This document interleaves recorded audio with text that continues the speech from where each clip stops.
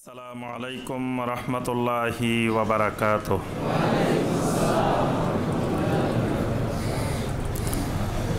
আউযু বিল্লাহি মিনাশ শাইতানির রাজীম।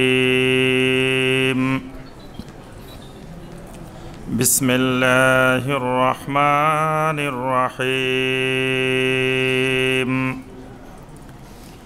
আলা লিল্লাহিদ দীনুল খালিস والذين اتخذوا من دونه أولياء ما نعبدهم إلا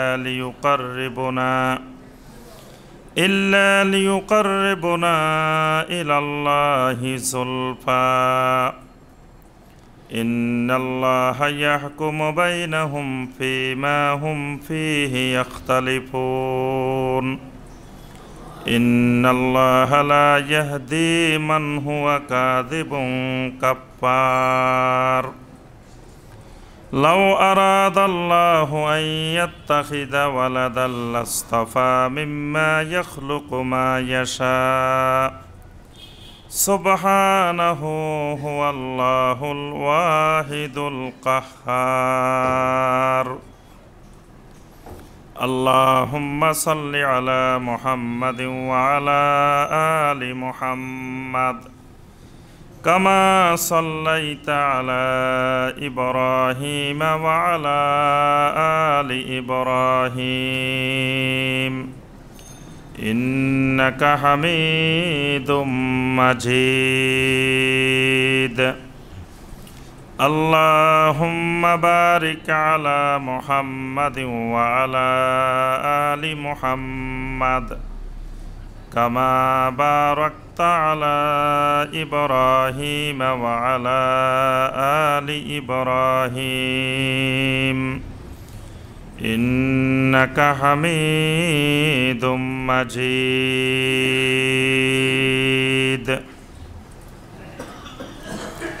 সম্মানিত ওলামায়ে কেরাম, দূরের এবং কাছের সম্মানিত দ্বীনী ভাই এবং বোনেরা, আল্লাহ রাব্বুল আলামিনের দরবারে কোটি কোটি শুকরিয়া যে আল্লাহ রাব্বুল আলামিন আমাদেরকে দীর্ঘ এক সপ্তাহ পরে শুক্রবার সলাতুল মাগরিবের পর নদ্দা সরকারবাড়ি জামে মসজিদে বসে আল্লাহ রাব্বুল আলামিনের নাজিলকৃত কোরআনে হাকিম থেকে কয়েকটি আয়াতে কারিমার সংক্ষিপ্তভাবে তাফসীর করার এবং শোনার তৌফিক দিয়েছেন। সেই রাব্বুল আলামিনের শুকর আদায় করি, সকলে বলি আলহামদুলিল্লাহ। সম্মানিত ভাই ও বোনেরা, আমাদের ধারাবাহিক কোরআনে কারিমের তাফসীরে যে সূরা থেকে তাফসীর চলছিল সেই সূরাটির নাম হলো সূরা আজ-জুমার। সূরা আজ-জুমারের 2 নম্বর আয়াতে কারিমা পর্যন্ত তাফসীর হয়েছিল। আজকের তাফসীরে সূরা আজ-জুমারের 3 নম্বর আয়াতে কারিমা থেকে তাফসীর হবে ইনশাআল্লাহ।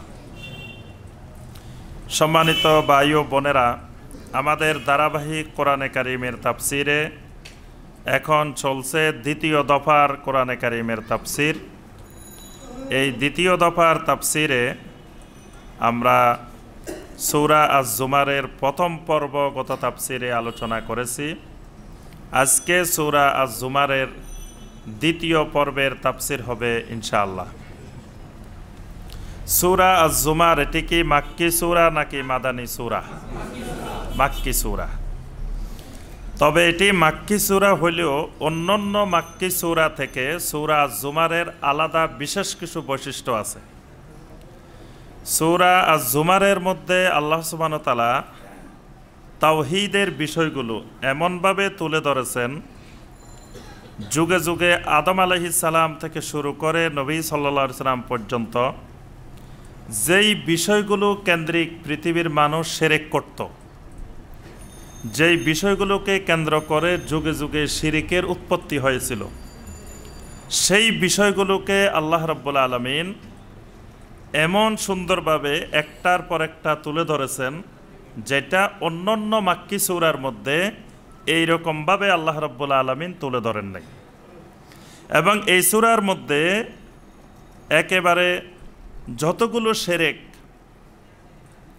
ওই সময়কার নবী সাল্লাল্লাহু আলাইহি ওয়াসাল্লামের সময়ে মক্কার মানুষের মধ্যে এবং সমগ্র পৃথিবীর মানুষের মধ্যে যেই শিরকগুলো প্রচলিত ছিল এবং যুগে যুগে যে শিরকগুলো হয়ে আসছে, তাদের চিন্তা চেতনায় যে শিরকি চিন্তাধারা ঢুকেছিল, ওই বিষয়গুলোকে আল্লাহ রাব্বুল আলামিন একটা একটা করে আলাদা আলাদা করে যুক্তি দিয়ে আল্লাহ পাক এই শিরকের খণ্ডন করেছেন। কারণ শিরিক এমন এক অপরাধ যে শিরকের কারণে আল্লাহ সুবহানাহু ওয়া তাআলার জান্নাত হারাম হয়ে যায়। সূরা আজ-জুমারে সূরা আল-মায়েদার ৭২ নম্বর আয়াতে আল্লাহ রাব্বুল আলামিন বলছেন, ইন্নাহু মান ইউশরিক বিল্লাহি ফাকাদ হাররামাল্লাহু আলাইহিল জান্নাহ ওয়া মাওয়াহুন নার। আল্লাহ রাব্বুল আলামিন বলেন, ইন্নাহু মান ইউশরিক বিল্লাহ, যারা আল্লাহ রাব্বুল আলামিনের সাথে শিরক করবে, হাররামাল্লাহু আলাইহিল জান্নাহ, আল্লাহ রাব্বুল আলামিন তাদের জন্য জান্নাতকে হারাম করে দিবেন। কি সুবহানাল্লাহ না নাউযুবিল্লাহ? নাউযুবিল্লাহ। যে আল্লাহর জান্নাত হারাম হয়ে যায় শিরক করলে। ওয়া মাওয়াহুন নার, তাদের ঠিকানা হয়ে যায় জাহান্নাম। তাহলে শিরক এরকম অপরাধ যে অপরাধের কারণে আল্লাহর জান্নাত হারাম হয়ে যায়, কিন্তু অন্যান্য কবিরা গুনাহ করলে জান্নাত হারাম হয় না। শিরক এমন এক অপরাধ, সব আমল বরবাদ হয়ে যায়। শিরক করলে আপনার যত নেক আমল আছে সবগুলো বরবাদ। সূরা আজ-জুমারের এই সূরা আজ-জুমারের ৬৫ নম্বর আয়াতে আছে, আল্লাহ সুবহানাহু ওয়া তাআলা বলছেন, ওয়ালাকাদ উহিয়া ইলাইকা ওয়া ইলাল্লাযীনা মিন ক্বাবলিকা লাইন আশরাকতা লায়াহবাতান্না আমালুক। আল্লাহ রাব্বুল আলামিন বলেন, আদম আলাইহিস সালাম থেকে শুরু করে এই পর্যন্ত সমস্ত নবীদের কাছে এই বিষয়ে ওহী পাঠানো হয়েছে যে যদি লাইন আশরাকতা, যদি শিরক করো, লায়াহবাতান্না আমালুক, তোমার সকল আমল বরবাদ হয়ে যাবে। শিরক করলে সমস্ত আমল, অর্থাৎ আপনি নামাজও পড়লেন শিরকও করলেন তো নামাজ বরবাদ, রোজাও রাখছেন শিরকও করছেন রোজা বরবাদ, জাকাতও দিচ্ছেন শিরকও করছেন জাকাত, হজও করছেন শিরকও করছেন হজ বরবাদ। আল্লাহ সুবহানাহু ওয়া তাআলা সকল গুনাহ মাফ করবেন, কিন্তু শিরকের গুনাহ। সূরা আন-নাসার ৪৮ নম্বর আয়াত আল্লাহ পাক বলছেন, ইন্নাল্লাহা লা ইয়াগফিরু আন ইউশরাকা বিহি ওয়া ইয়াগফিরু মা দুনা যালিকা লিমান ইয়াশা। আল্লাহ রাব্বুল আলামিন বলেন, আমি আল্লাহ ইচ্ছা করলে তোমার সমস্ত গুনাহ মাফ করে দিতে পারি, কিন্তু শিরকের গুনাহ আল্লাহ কখনো মাফ করেন না। শিরকের গুনাহ আল্লাহ পাক মাফ করেন না। শিরক হলো জুলমে আজিম, খালি জুলুম না, এটা জুলমে আজিম, মানে মহান অপরাধ, মহান জুলুম। এই জন্য লোকমান আলাইহিস সালাম তার ছেলেকে শিখাইছেন, ইয়া বুনাইয়া লা তুশরিক বিল্লাহ ইন্নাশ শিরকা লাযুলমুন আযীম। এজন্য ছেলে মেয়েদেরকে শিরক সম্পর্কে জ্ঞান দেওয়া মা বাবার উপরে ফরজ। লোকমান আলাইহিস সালাম ছেলেকে বলছে, খবরদার জীবনে লা তুশরিক বিল্লাহ, কোনোদিন আল্লাহর সাথে শিরক করিও না, কারণ ইন্নাশ শিরকা লাযুলমুন আযীম, শিরকটা হলো মহান অপরাধ, জুলমে আজিম। এটা এত মহান গুরুতর অপরাধ যেটা আল্লাহ সুবহানাহু ওয়া তাআলা মাফ করেন না, যেটার কারণে আমল বরবাদ হয়ে যায়, যেটার কারণে জান্নাত হারাম হয়ে যায়। কত মারাত্মক শিরক! আল্লাহ সুবহানাহু ওয়া তাআলা এই সূরার মধ্যে এই শিরকি বিষয়গুলোর বর্ণনা দিয়েছেন। শিরকি বিষয়ের মধ্যে একটি বড় শিরকি বিষয় হলো, যুগে যুগে মানুষেরা আল্লাহর ইবাদত করত, কিন্তু ইবাদতটা একমাত্র আল্লাহর জন্য করত না। ইবাদত পৃথিবীতে সবাই করছে, বড় বড় কাফেররাও কিন্তু আল্লাহর ইবাদত করত, বড় বড় মুশরিকেরাও আল্লাহর ইবাদত করত, কিন্তু ইবাদতটা একমাত্র করত না।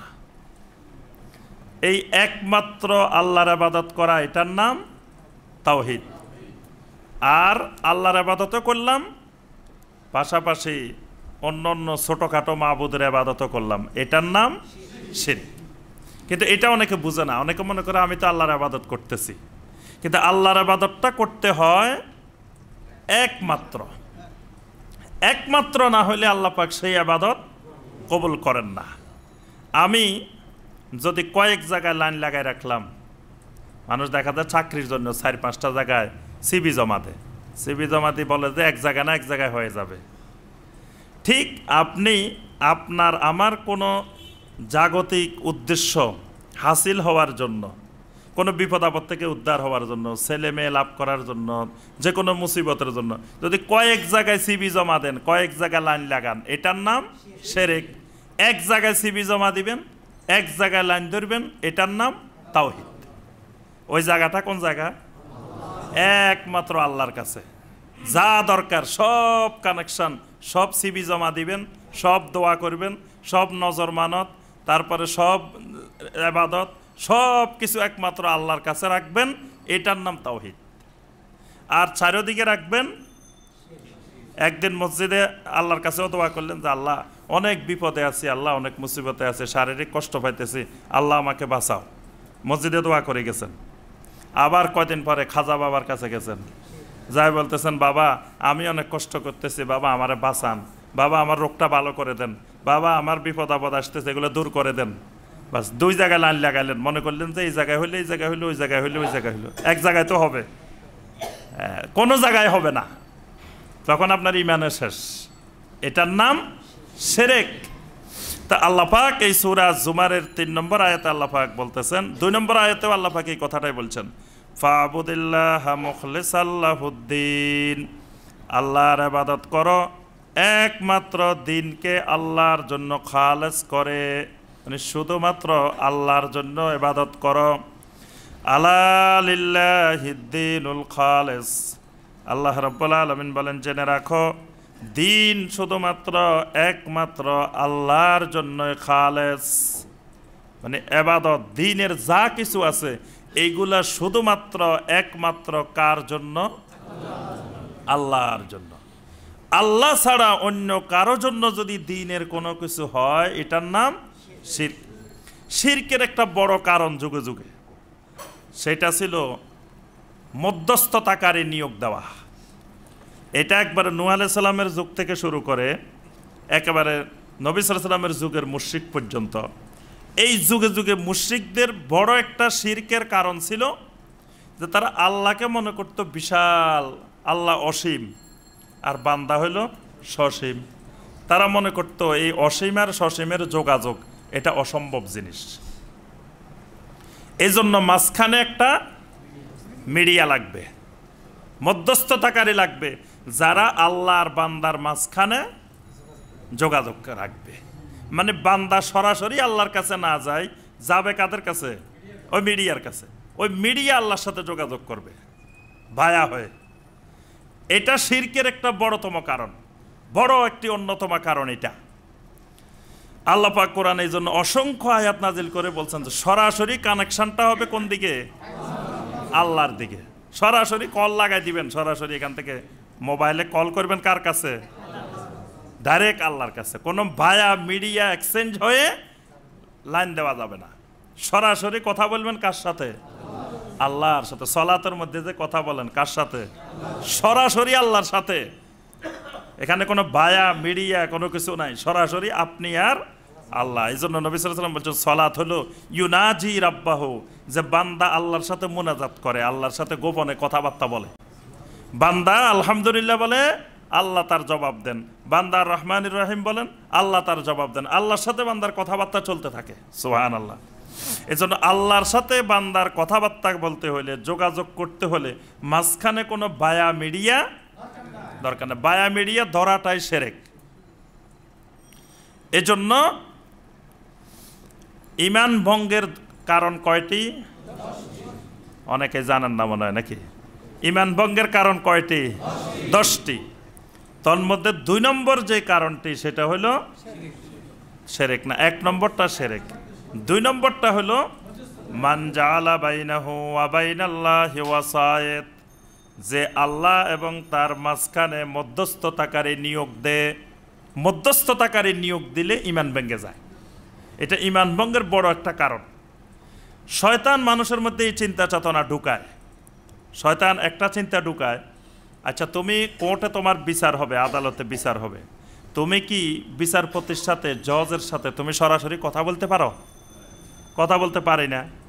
তো কি করতে হয়? তোমাকে একটা উকিল ধরতে হয়, ব্যারিস্টার নিয়োগ দিতে হয়, যে ওই উকিল ওই ব্যারিস্টার জজের সাথে বিচারপতির সাথে তোমার পক্ষ হয়ে কথা বলবে।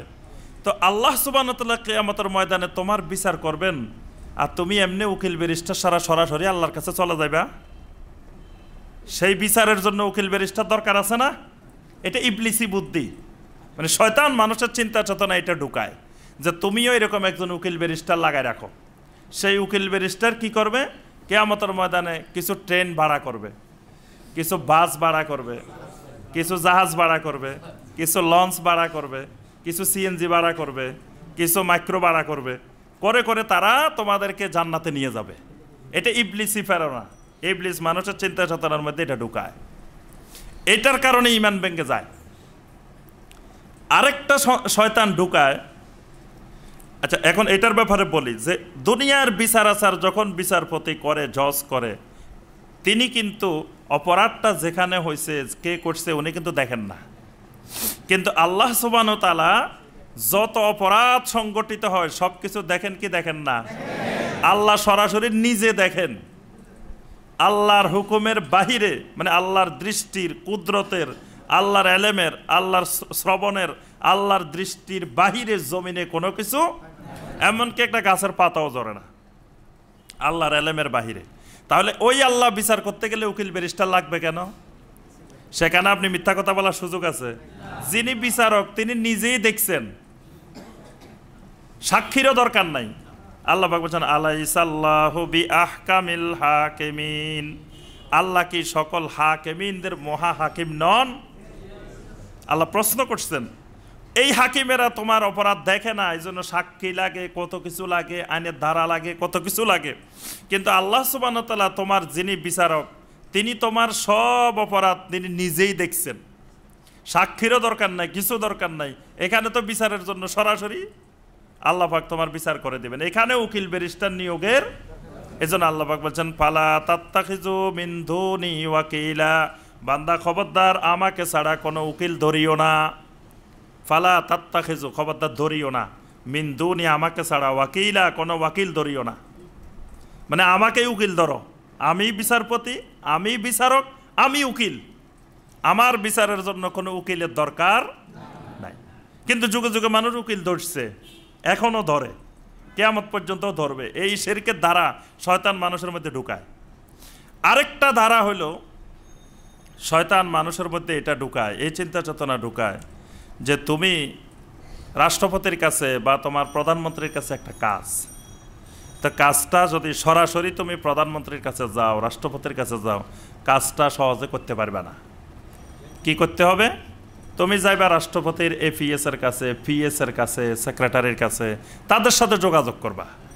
তাদের সাথে যোগাযোগ করলে তোমার কাজটা সহজে তারা করে দেবেন। সময় সুযোগ মতো তারা রাষ্ট্রপতির থেকে তোমার ফাইলে সিগনেচারটা লই দিব, তারপরে মাননীয় প্রধানমন্ত্রীর থেকে লই দিব, তোমার মন্ত্রীর থেকে লই দিব। তুমি খামাখা মন্ত্রীর কাছে, ওই প্রধানমন্ত্রীর কাছে, রাষ্ট্রপতির কাছে দৌড়াইলে তোমার কাজ হইব নাকি? তাহলে দৌড়াইতে হবে কোথায়? কথা বলা নাকি আমার কথা? পিএস এর কাছে, পিএস এর কাছে, সচিবের কাছে দৌড়াইতে হবে। শয়তান এটা মানুষের মাথায় ঢুকায়। তো তুমি আল্লাহর কাছে যদি চাইতে থাকো, আল্লাহর কাছে দোয়া করতে থাকো, আল্লাহর কাছে সব করতে থাকো, তো তুমি আল্লাহরে এত বিরক্ত করলে আল্লাহ কয়জনেরটা দেখবে? নাউজুবিল্লাহ। এই জন্য তুমি আল্লাহর দিকে এরকম না করে ওই যারা আল্লাহর মুকাররাবিন, আল্লাহর কাছে কিনারের ঠিকাদার, যারা এজেন্ট, তুমি তাদের পিছনে ঘুরো, তাদেরকে ধরো, তাদের সাথে চলাফেরা করো, তাহলে তারা সময় সুযোগ মতো তোমার যা দরকার আল্লাহ থেকে নিয়ে দেবেন। এই জন্য আমাদের দেশে অনেকে আছেন মাঝে মাঝে আসমানে গিয়ে আল্লাহর সাথে মিটিং করে আসে, এরকমও আছে, আছে না? কয়দিন আগে রোহিঙ্গাদের নিয়েও মিটিং করে আসছে, রোহিঙ্গাদের ব্যাপারেও আল্লাহর সাথে মিটিং হয়েছে। এরকম মাঝে মাঝে আসমানে মিটিং হয়, মাঝে মাঝে আরশে আজিমে মিটিং হয়, বিভিন্ন জায়গায় মিটিং চলে এবং বাংলাদেশ থেকে নিয়ে যায়, মানে এর বেশিরভাগ সদস্য বাংলাদেশের। আল্লাহ পাকের ওই মিটিংয়ের মানে ম্যাক্সিমাম 99% সদস্যই বাংলাদেশের, আর 2-1 জন পাকিস্তানের আছে, ইন্ডিয়ার আছে, আর কোনো দেশের নাই। আর কোন দেশের কাউকে আল্লাহ পাক আসমানে মিটিংয়ে নেন না, খালি এই দেশ থেকে নেন, যে এই দেশের সদস্য সংখ্যা বেশি আল্লাহ পাকের, নাউজুবিল্লাহ। এগুলো সব শিরকি ধারণা, এগুলোই হলো শিরকের শাখা প্রশাখা, শিরকের বিস্তার, শিরকের খুতোয়া। শয়তান এক একটা খুতোয়া সাজায়, পদক্ষেপ সাজায়, এগুলো শিরকের দিকে নিয়ে যাওয়ার জন্য মানুষের চিন্তা চেতনা মানে দুনিয়াবি জিনিসের সাথে আখেরাতকে তুলনা করে। কিন্তু আখেরাতের বিষয়, বারজাখি জীবনের বিষয় আর দুনিয়ার জীবনের বিষয় সম্পূর্ণ আলাদা। দুনিয়ার কোনো যুক্তির সাথে, দলিলের সাথে আখেরাতের বিষয় কোনো যুক্তি, কোনো দলিল, কোনো প্রমাণ মিলবে না, মিলবে না। দুনিয়ার যুক্তি দিয়ে মিলাইতে পারবেন না। কবরে আযাব হচ্ছে, আমরা কোনোদিন দেখছেন আমাদের চোখের সামনে, এখানে কবরস্থান, আশেপাশে কত কবরস্থান, কবরের আযাব দেখছেন, কিন্তু আমাদের চোখের সামনে এখানে হচ্ছে, কবরের আযাব হচ্ছে, এটা তো সত্য। নবী সাল্লাল্লাহু আলাইহি ওয়াসাল্লাম বলছেন, আমার উম্মতকে আমি কবরের আযাব দেখাই দিতাম, কিন্তু দেখাই দিলে আমার উম্মত কবর দেওয়াই বন্ধ করে দিবে, মানুষকে আর কবর দিবে না, যদি তারা একবার জীবনে কবরের আযাবটা দেখতো। এই জন্য বলছে যে আমি আল্লাহর কাছে দোয়া করি না যে আল্লাহ আমার উম্মতের কবরের আযাবটা দেখাও, এটা দোয়া করি না, কারণ এই দোয়া করলে আমার উম্মত মাটি দেওয়া, কবর দেওয়াই বন্ধ করে দিবে। কবরের আযাব হচ্ছে, কিন্তু আমরা দেখতেছি না। তাহলে বারজাখি জীবনের অবস্থা দুনিয়ার জীবনের মতো নয়। এই জন্য আল্লাহ পাক এই ৩ নম্বর আয়াতে, সূরা আজ-জুমারের ৩ নম্বর আয়াতটা মুখস্থ করবেন, এটা খুবই গুরুত্বপূর্ণ একটা আয়াত। ঈমান ভঙ্গের যে ২ নম্বর কারণ, এই কারণটা আল্লাহ পাক এখানে বর্ণনা করছেন। ওয়াল্লাযীনা ইত্তাখাযু মিন দুনিহি আউলিয়া, যে সমস্ত মানুষেরা আল্লাহ রাব্বুল আলামিনকে বাদ দিয়ে অন্যদেরকে আউলিয়া হিসাবে গ্রহণ করে, ধরে, ইত্তাখাযা মানে ধরা, গ্রহণ করা, মিন দুনিহি আল্লাহ ছাড়া, আল্লাহকে বাদ দিয়ে আউলিয়া, আউলিয়া ধরে। কি ধরে? আউলিয়া ধরে না? মানুষ একজন, নাম হচ্ছে আউলিয়া। আউলিয়া হলো অলি শব্দের বহু বচন, আউলিয়া মানে অনেক অলি, বহু বচন হলো আউলিয়া। তা মানুষ একজন, নাম হচ্ছে আউলিয়া, মানে একজন মানুষ কিন্তু বহু বচন, এরকম আছে না? অনেক আছে। তা আল্লাহ পাক বলতেছেন যে আল্লাহকে বাদ দিয়ে যারা আউলিয়াকে ধরে, মানে আউলিয়া মানে এখানে অর্থ হলো অভিভাবক ধরে, কাউকে বন্ধু হিসাবে গ্রহণ করে। মা না'বুদুহুম ইল্লা লিয়ুকাররিবুনা ইলাল্লাহি যুলফা, এই কারণেই ধরে, এই কারণেই তাদের ইবাদত করে যে তাদেরকে এই মাবুদেরা, এই আউলিয়ারা আল্লাহর নিকটবর্তী করে দিবে, আল্লাহ পর্যন্ত পৌঁছাই দিবে। মুশরিকেরা এই সকল আউলিয়া ধরে কেন? যে এরা তাদেরকে একেবারে আল্লাহর নিকটবর্তী করে দিবে, কাছাকাছি করে দিবে। দেখবেন আজকের জমানায়ও মানুষ বিভিন্ন দিকে দৌড়ায়, টাকে টাকে গরু লয়ে দৌড়াইতেছে, ছাগল নিয়ে দৌড়াইতেছে, মহিষ নিয়ে দৌড়াইতেছে, তারপরে বস্তা বস্তা টাকা পয়সা বিভিন্ন কিছু নিয়ে দৌড়াইতেছে। কি ব্যাপার ভাই, দৌড়ান কেন? কয় আল্লাহকে পাইতে হইলে এই সকল জায়গায় দৌড়াইতে হয়, না দৌড়াইলে আল্লাহর নিকটবর্তী হওয়া যায় না। সেম মুশরিকদের কথা, যুগে যুগে মুশরিকরা যেটা বলছে যে আল্লাহর নিকটবর্তী হতে হইলে এদেরকে লাগবে, এদেরকে ছাড়া আল্লাহর নিকটবর্তী হওয়া যাবে না। সরাসরি জীবনে সারা জীবন আমল করিও আপনি আল্লাহরে পাইবেন না। আপনি সরাসরি নিজে আল্লাহর সাথে ইবাদত করে, দোয়া করে, সব কিছু করে সারা জীবন করলেও আপনি অলি হইতে পারবেন না। অলি হইতে হলে কি লাগবে? আমার কলব কোন দিকে মোতাবাজ্জা? আমার কলব আমার হুজুরের কলবের দিকে মোতাবাজ্জা। হুজুরের কলব দাদা হুজুরের কলবের দিকে মোতাবাজ্জা। দাদা হুজুরের কলব অমুক হুজুরের দিকে মোতাবাজ্জা। অমুক হুজুরের কলব অমুক হুজুরের দিকে। এটা ঘুরতে ঘুরতে বাংলাদেশের উত্তর মাথা থেকে দক্ষিণ মাথা, দক্ষিণ মাথা থেকে উত্তর মাথা, পূর্ব থেকে পশ্চিম মাথা, তারপরে যায় ইন্ডিয়া, তারপরে যায় পাকিস্তান, তারপরে যায় ইরান, তারপরে আস্তে আস্তে আস্তে আস্তে বিভিন্ন দিকে ঘুরতে থাকে। ঘুরতে ঘুরতে ঘুরতে ঘুরতে এটা যায় আরশে আজিমের দিকে, আল্লাহর দিকে। তারপরে বলে যে এই জিকিরের ফয়েজ বরকত আল্লাহ আমার কলবে দান করুন, আল্লাহ আল্লাহ ইল্লাল্লাহ ইল্লাল্লাহ। এরকম জিকির হয় না আমাদের দেশে? তা এখন আমি সরাসরি আল্লাহর জিকির করলে অসুবিধা কোথায়? এত জায়গা ঘুরতে হবে কেন? আমার কলব সরাসরি মোতাবাজ্জা কোন দিকে? সরাসরি আল্লাহর দিকে। এত দিকে বাংলাদেশ, ইন্ডিয়া, পাকিস্তান, ইরান ঘুরানোর দরকার কি কলবকে? আল্লাহ পাক শিখাইছেন, ইব্রাহিম আলাইহিস সালাম শিখাইছেন। কি শিখাইছেন? ইন্নী ওয়াজ্জাহাতু ওয়াজহিয়া লিল্লাযী ফাতারাস সামাওয়াতি ওয়াল আরদা হানিফা ওয়া মা আনা মিনাল মুশরিকিন। ইব্রাহিম আলাইহিস সালামের যুগেও এরকম কলব ঘুরানোর পদ্ধতি ছিল। এজন্য ইব্রাহিম আলাইহিস সালামকে সবাই বলতেছে, ইব্রাহিম খবরদার, আমাদের বুজুর্গদের দিকে কলব না ফিরাইলে তোমার অবস্থা কিন্তু খারাপ, বুজুর্গদের বদদোয়ায় ধ্বংস হয়ে যাবে। তো ইব্রাহিম আলাইহিস সালাম ঘোষণা দিয়েছেন, ইন্নী ওয়াজ্জাহাতু ওয়াজহিয়া লিল্লাযী, আমি আমার কলবকে, আমার চেহারাকে, আমার শরীরকে একেবারে সরাসরি ফিরাই দিলাম কোন দিকে? লিল্লাযী ফাতারাস সামাওয়াতি ওয়াল আরদা, যিনি আসমান আর জমিন সৃষ্টি করেছেন, আসমান জমিনের সব কিছু যিনি সৃষ্টি করেছেন, আমি সরাসরি তার দিকে ফিরাই দিলাম। হানিফা, খালি ফিরাই নাই, একেবারে 1 ইঞ্চি ডাইনেও নাই বামেও নাই, একনিষ্ঠভাবে ফিরাই দিছি সব। কোন দিকে? আল্লাহর দিকে। এই ডাইরেক্ট আল্লাহর দিকে ফিরাই দেওয়া, এটার নাম তাওহীদ। এরপরে ইব্রাহিম আলাইহিস সালাম বলেন, ওয়ামা আনা মিনাল মুশরিকিন।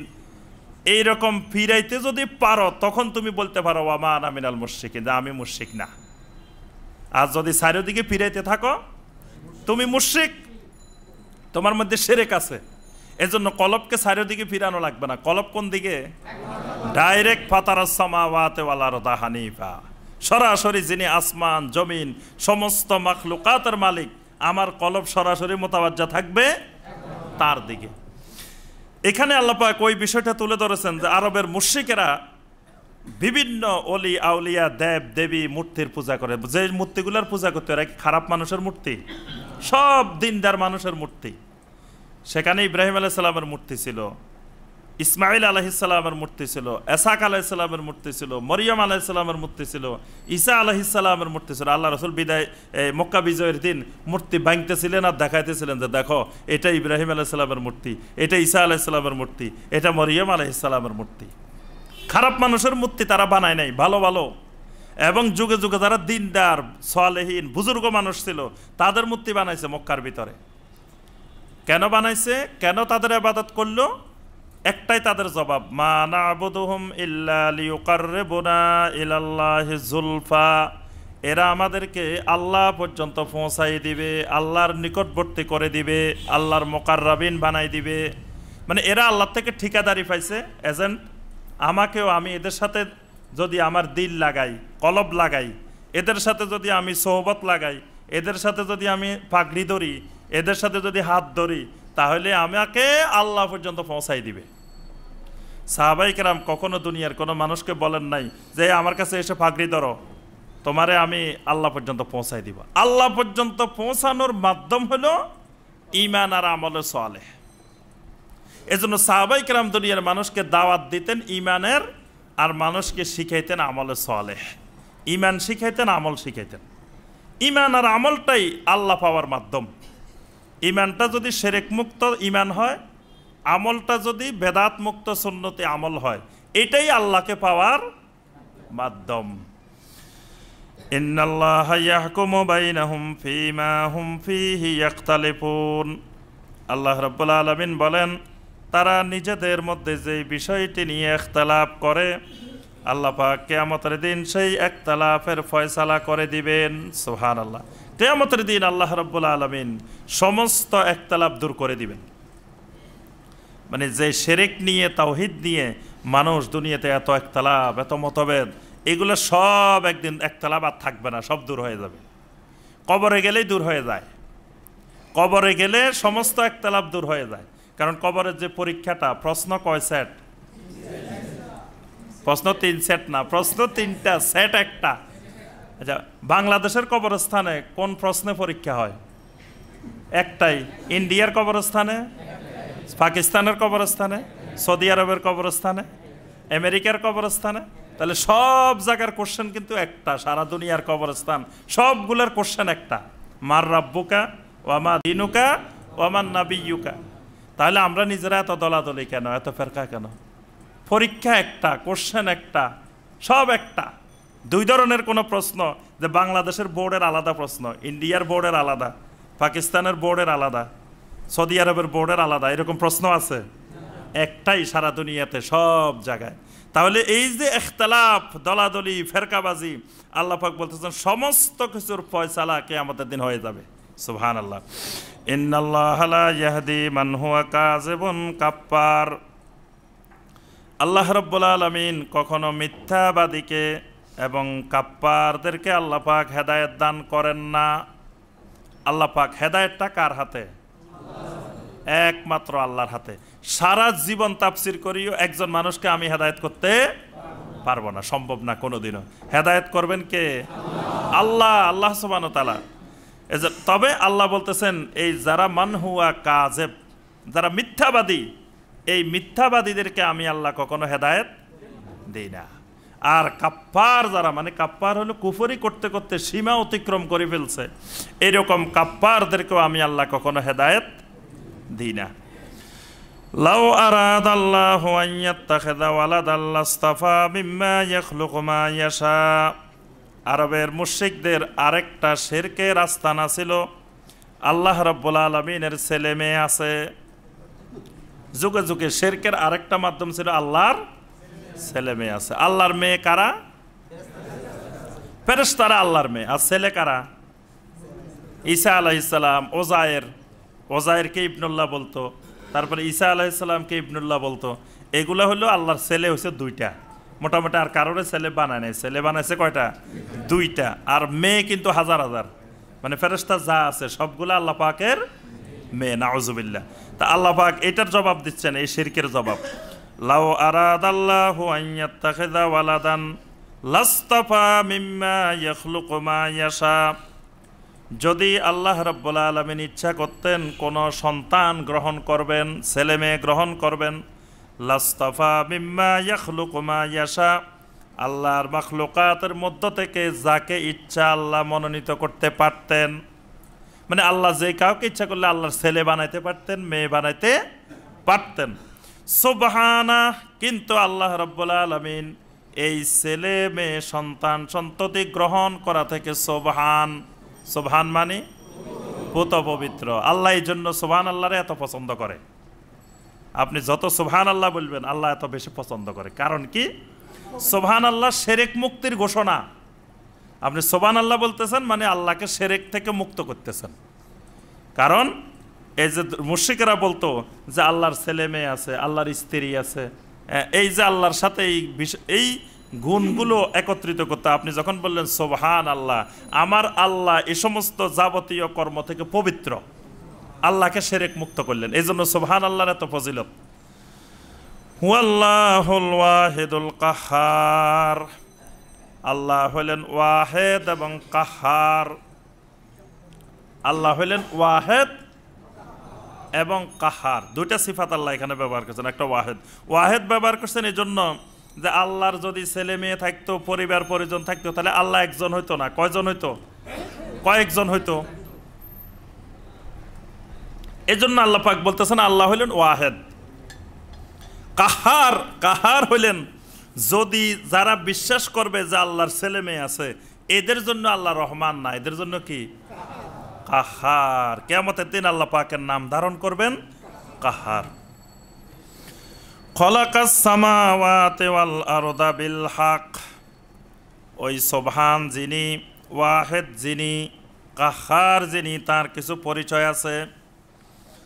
খলাকাস সামাওয়াতি ওয়াল আরদা বিল হক, তিনি আসমান সমূহ জমিন সমূহকে হক সহকারে সৃষ্টি করেছেন। সুবহানাল্লাহ। তিনি আসমান জমিনকে সত্য সহকারে, হক সহকারে সৃষ্টি করেছেন। হক সহকারে সৃষ্টি করার অর্থ কি? অর্থাৎ আসমান জমিনের যত মাখলুকাত আছে এগুলাকে তিনি যেভাবে সৃষ্টি করেছেন কোনোটার সাথে কোনোটার অসামঞ্জস্যতা নাই। সমস্ত মাখলুকাত একটা নিয়ম নীতির আওতাধীন চলতেছে। কোনোদিন দেখছেন এই যে আজকে জানুয়ারি মাসের কয় তারিখ? 12 তারিখ। এই 12ই জানুয়ারি যত মিনিটে সূর্য উদয় হয়েছে, এই হাজার হাজার বছর ধরে 12 জানুয়ারি অত মিনিটে সূর্য উঠে। আজকে যে টাইমে সূর্য অস্ত গেছে, এই হাজার হাজার বছর ধরে 12 জানুয়ারি এই তারিখে সূর্য অস্ত যায়। সুবহানাল্লাহ। কোনো বছর 1 সেকেন্ড বেশিও হয় নাই, 1 সেকেন্ড কমও হয় নাই। এটার নাম বিল হক, মানে আল্লাহ পাক আসমান জমিন সৃষ্টি করছেন বিল হক, হক সহকারে। এটা আল্লাহর তাওহীদের দলিল। এই জন্য আল্লাহর এত মাখলুকাত আসমানের মধ্যে, কিন্তু একটার সাথে একটা কোনোদিন ধাক্কা লাগে ধ্বংস হয়ে গেছে। দুইটা একসাথে একই দিক থেকে দুইটা চলে আসছে। দুনিয়াতে কত ট্রেন অ্যাক্সিডেন্ট হয়, বাস অ্যাক্সিডেন্ট হয়, কত কিছু অ্যাক্সিডেন্ট হয়, কিন্তু আজ পর্যন্ত শুনছেন যে আল্লাহর দুইটা গ্রহ, দুইটা উপগ্রহ, এইরকম দুইটা তারকা একটার সাথে একটা ধাক্কা লাগে ধ্বংস হয়ে জমিনে পড়ে গেছে? হয় নাই। এটাকে আল্লাহ বলছেন বিল হক। আসমান জমিনকে আল্লাহ রাব্বুল আলামিন সৃষ্টি করেছেন সত্য সহকারে, হক সহকারে।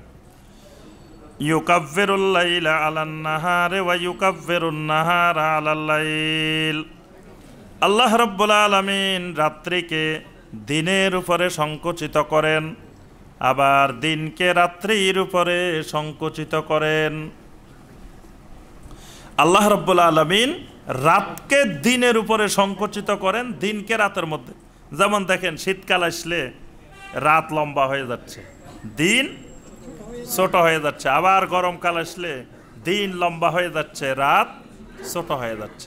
কখনো আল্লাহ পাক দিনকে লম্বা করতেছেন, কখনো আল্লাহ সুবহানাহু ওয়া তাআলা রাতকে লম্বা করতেছেন। ওয়া সাখারাশ শামসা ওয়াল কামার, সূর্য এবং চন্দ্রকে আল্লাহ রাব্বুল আলামিন নিয়ন্ত্রণ করতেছেন। আল্লাহর একক নিয়ন্ত্রণের কারণে কোনোদিন সূর্য আজ পর্যন্ত হরতাল ধর্মঘট করতে পারে নাই। পারছে সূর্য কোনোদিন হরতাল করছে যে আজকে উঠবো না, আজকে উঠবো কিন্তু বাংলাদেশের উপর দিয়ে যাবো না, আরেক দিক দিয়ে যাবো, এরকম করতে পারছে? দেখেন যে অমুক দেশে দিয়ে যাবো না, যে এই দেশের লোকেরা আমাকে সম্মান করে না, এই দেশ দিয়ে যাব না, এরকম বলছে কোনোদিন সূর্য? চন্দ্র কোনোদিন দেখা গেছে একটু নিয়মের ব্যতিক্রম হইতে? কারণ এখানে আল্লাহ রাব্বুল আলামিনের একক নিয়ন্ত্রণ। ওয়াসাখারাশ শামসা ওয়াল কামার কুল্লুন ইয়াজরি লিআজালিম মুসাম্মা। আল্লাহ রাব্বুল আলামিন বলেন কুল্লুন ইয়াজরি, এই সব কিছু প্রবাহমান, সব কিছু চলতেছে, ধাবমান। লিআজালিম মুসাম্মা, একটা সুনির্দিষ্ট সময়ের দিকে, সুনির্দিষ্ট গন্তব্যের দিকে। আল্লাহর সমস্ত মাখলুকাত যেমন প্রবাহমান, আমার আপনার হায়াত, আমার আপনার জীবনও কিন্তু প্রবাহমান। আমার আপনার জীবনও কিন্তু থেমে নাই, আমার আপনার জীবনও কিন্তু প্রবাহমান। যত একটা দিন যাচ্ছে, একটা রাত যাচ্ছে, আমরা কিন্তু আস্তে আস্তে কবরের দিকে, মৃত্যুর দিকে দিন দিন আগাইতেছি। আস্তে আস্তে এক কদম করে আগাই যাচ্ছি। অর্থাৎ পুরো জীবনটাই মানুষের প্রবাহমান, ইয়াজরি, এটা প্রবাহিত হচ্ছে মানুষের জীবন। আলা হুয়াল আজিজুল গাফফার, আল্লাহ পাক বলেন শোনো, ওই আল্লাহ রাব্বুল আলামিনের আরেকটা পরিচয় হলো তিনি আজিজ এবং তিনি গাফফার। তিনি মহা ক্ষমতাবান, তিনি মহান ইজ্জতের মালিক, আবার তিনি আল গাফফার। তার আরেকটা পরিচয় হলো তিনি আল্লাহর বান্দাদেরকে, মাখলুকদেরকে বেশি বেশি ক্ষমা করেন। সুবহানাল্লাহ। খলাকাকুম মিন নাফসিন ওয়াহিদা, সেই আল্লাহর পরিচয় হলো তিনি তোমাদেরকে একটা নফস থেকে তৈরি করছেন। সেই নফসটাকে আদম আলাইহিস সালাম, মিন নাফসিন ওয়াহিদা। সুম্মা জাআলা মিনহা যাওজাহা, এরপরে তিনি তার থেকে জোড়া বানিয়েছেন। জোড়াকে, স্ত্রীকে বানিয়েছেন আদম আলাইহিস সালাম থেকে। ওয়া আনজালা লাকুম মিনাল আনআমি সামানিয়াতা আজওয়াজ, তোমাদের জন্য চতুষ্পদ জন্তু থেকে 8 রকমের জোড়া তিনি নাজিল করেছেন। সামানিয়াতা আজওয়াজ, 8 রকমের জোড়া আল্লাহ রাব্বুল আলামিন চতুষ্পদ জন্তুর ভিতরে তৈরি করেছেন। আমরা ওইদিকে না করে আমরা তাফসিরের দিকেই মনোযোগ দেওয়ার চেষ্টা করি। আল্লাহ পাক সামানিয়াতা আজওয়াজ, 8 ধরনের জোড়া চতুষ্পদ জন্তু থেকে তৈরি করছেন। চতুষ্পদ জন্তু থেকে 8 ধরনের কারা? অন্য আয়াতে আল্লাহ পাক ব্যাখ্যা দিচ্ছেন। সেখানে আল্লাহ পাক উটের কথা বলছেন, বাকারের কথা বলছেন, তারপরে এই আপনার গানামের কথা বলছেন, তারপরে মিনাল মাজিস নাইনে, অর্থাৎ ছাগলের মধ্য থেকে, ভেড়া দুম্বার মধ্য থেকে, উটের মধ্য থেকে, গরুর মধ্য থেকে আল্লাহ পাক নর এবং মাদি এরকম 4 রকমের 8 প্রজাতি, সামানিয়াত আজওয়াজ। ইয়াখলুকুকুম ফি বুতুনি উম্মাহাতিকুম খালকাম মিন বাদি খালকিন ফি যুলুমাতিন সালাস। আল্লাহ রাব্বুল আলামিন বলেন, বান্দা তোমাকে আমি কত সুন্দর করে, কত প্রযুক্তি, কত বিজ্ঞান খাটিয়ে তৈরি করছি, সেটা কি তুমি চিন্তা করেছ? তোমাকে আমি রাব্বুল আলামিন আহসান তাকবীমে, আহসান গঠনে আমি সৃষ্টি করেছি। লাকাদ খলাকনাল ইনসানা ফি আহসানি তাকবীম। আল্লাহ পাক বলেন, আমি মানুষকে তৈরি করেছি আহসান তাকবীমে। আহসান তাকবীম, আহসান তাকবীমটা কীরকম?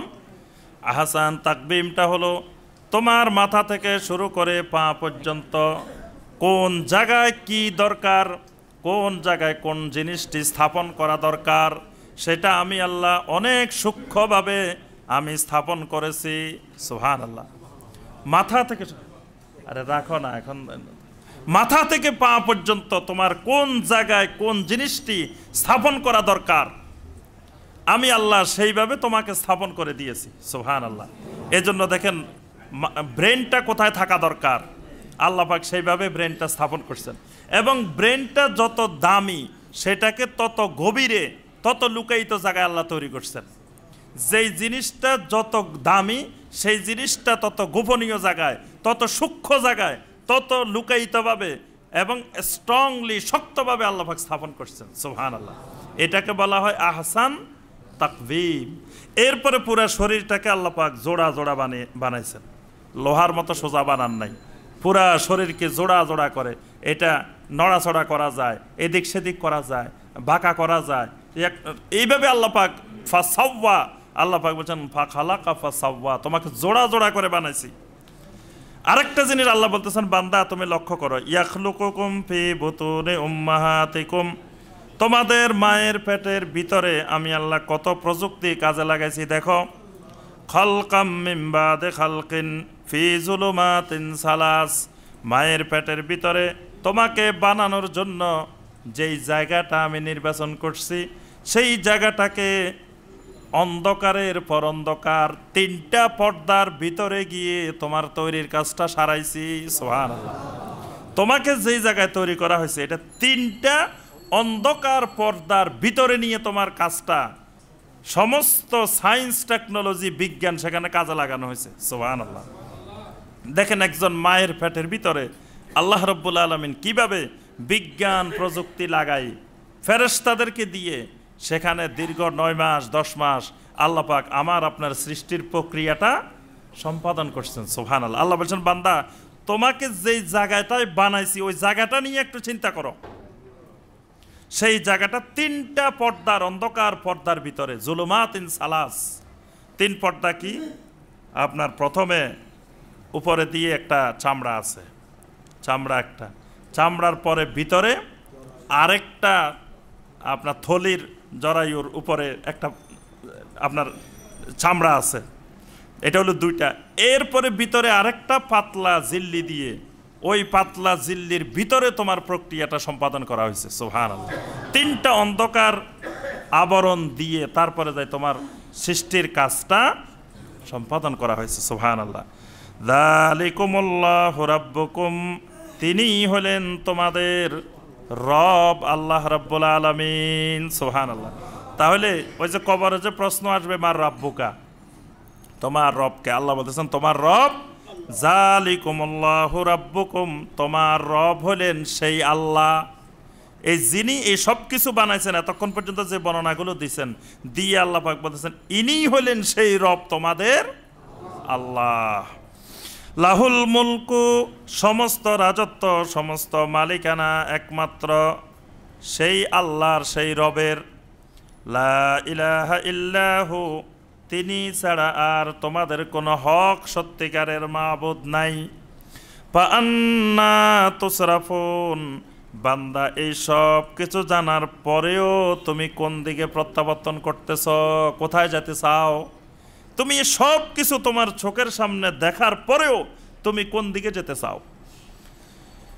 ইন তাকফুরু ফাইন্নাল্লাহা গানিয়্যুন আনকুম, তুমি যদি আল্লাহরে না মানো, আল্লাহকে অস্বীকার করো, কুফরি করো, আল্লাহর এক জাররা পরিমাণও তুমি ক্ষতি করতে পারবা না।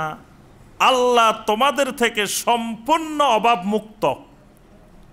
মানে তোমরা আল্লাহর কাছে যাইতে হবে, আল্লাহ তোমাদের কাছে কোনো কিছুর জন্য আশা লাগবে না। তো তুমি কুফরি করলে আল্লাহর ক্ষতি কি? তুমি কুফরি করলে ক্ষতিটা কার? তোমার। ওয়ালা ইয়ারদা লিইবাদিহিল কুফরা, আল্লাহ রাব্বুল আলামিন তার বান্দারা কুফরি করুক এটা আল্লাহ কখনো পছন্দ করেন না, আল্লাহ চান না। ওয়া ইন তাশকুরু ইয়ারদাহু লাকুম, যদি তোমরা আল্লাহর শুকর গুজার করো, আল্লাহ তোমাদের প্রতি খুশি হন, রাজি হন। ওয়ালা তাজিরু ওয়াজিরাতুন বিজরা উখরা, আর শুনে রাখো একজনের পাপের বোঝা আমি আল্লাহ অন্যের উপরে চাপাই দিই না। একজনের পাপের বোঝা আরেকজনের উপরে তুলে দিই না। তা একজনের পাপের বোঝা যদি অন্যের উপরে না তোলা হয়, তা একজনের নেক আমলের বোঝা আরেকজনের উপরে কেমনে আসবে? কথাটা বুঝছেন না?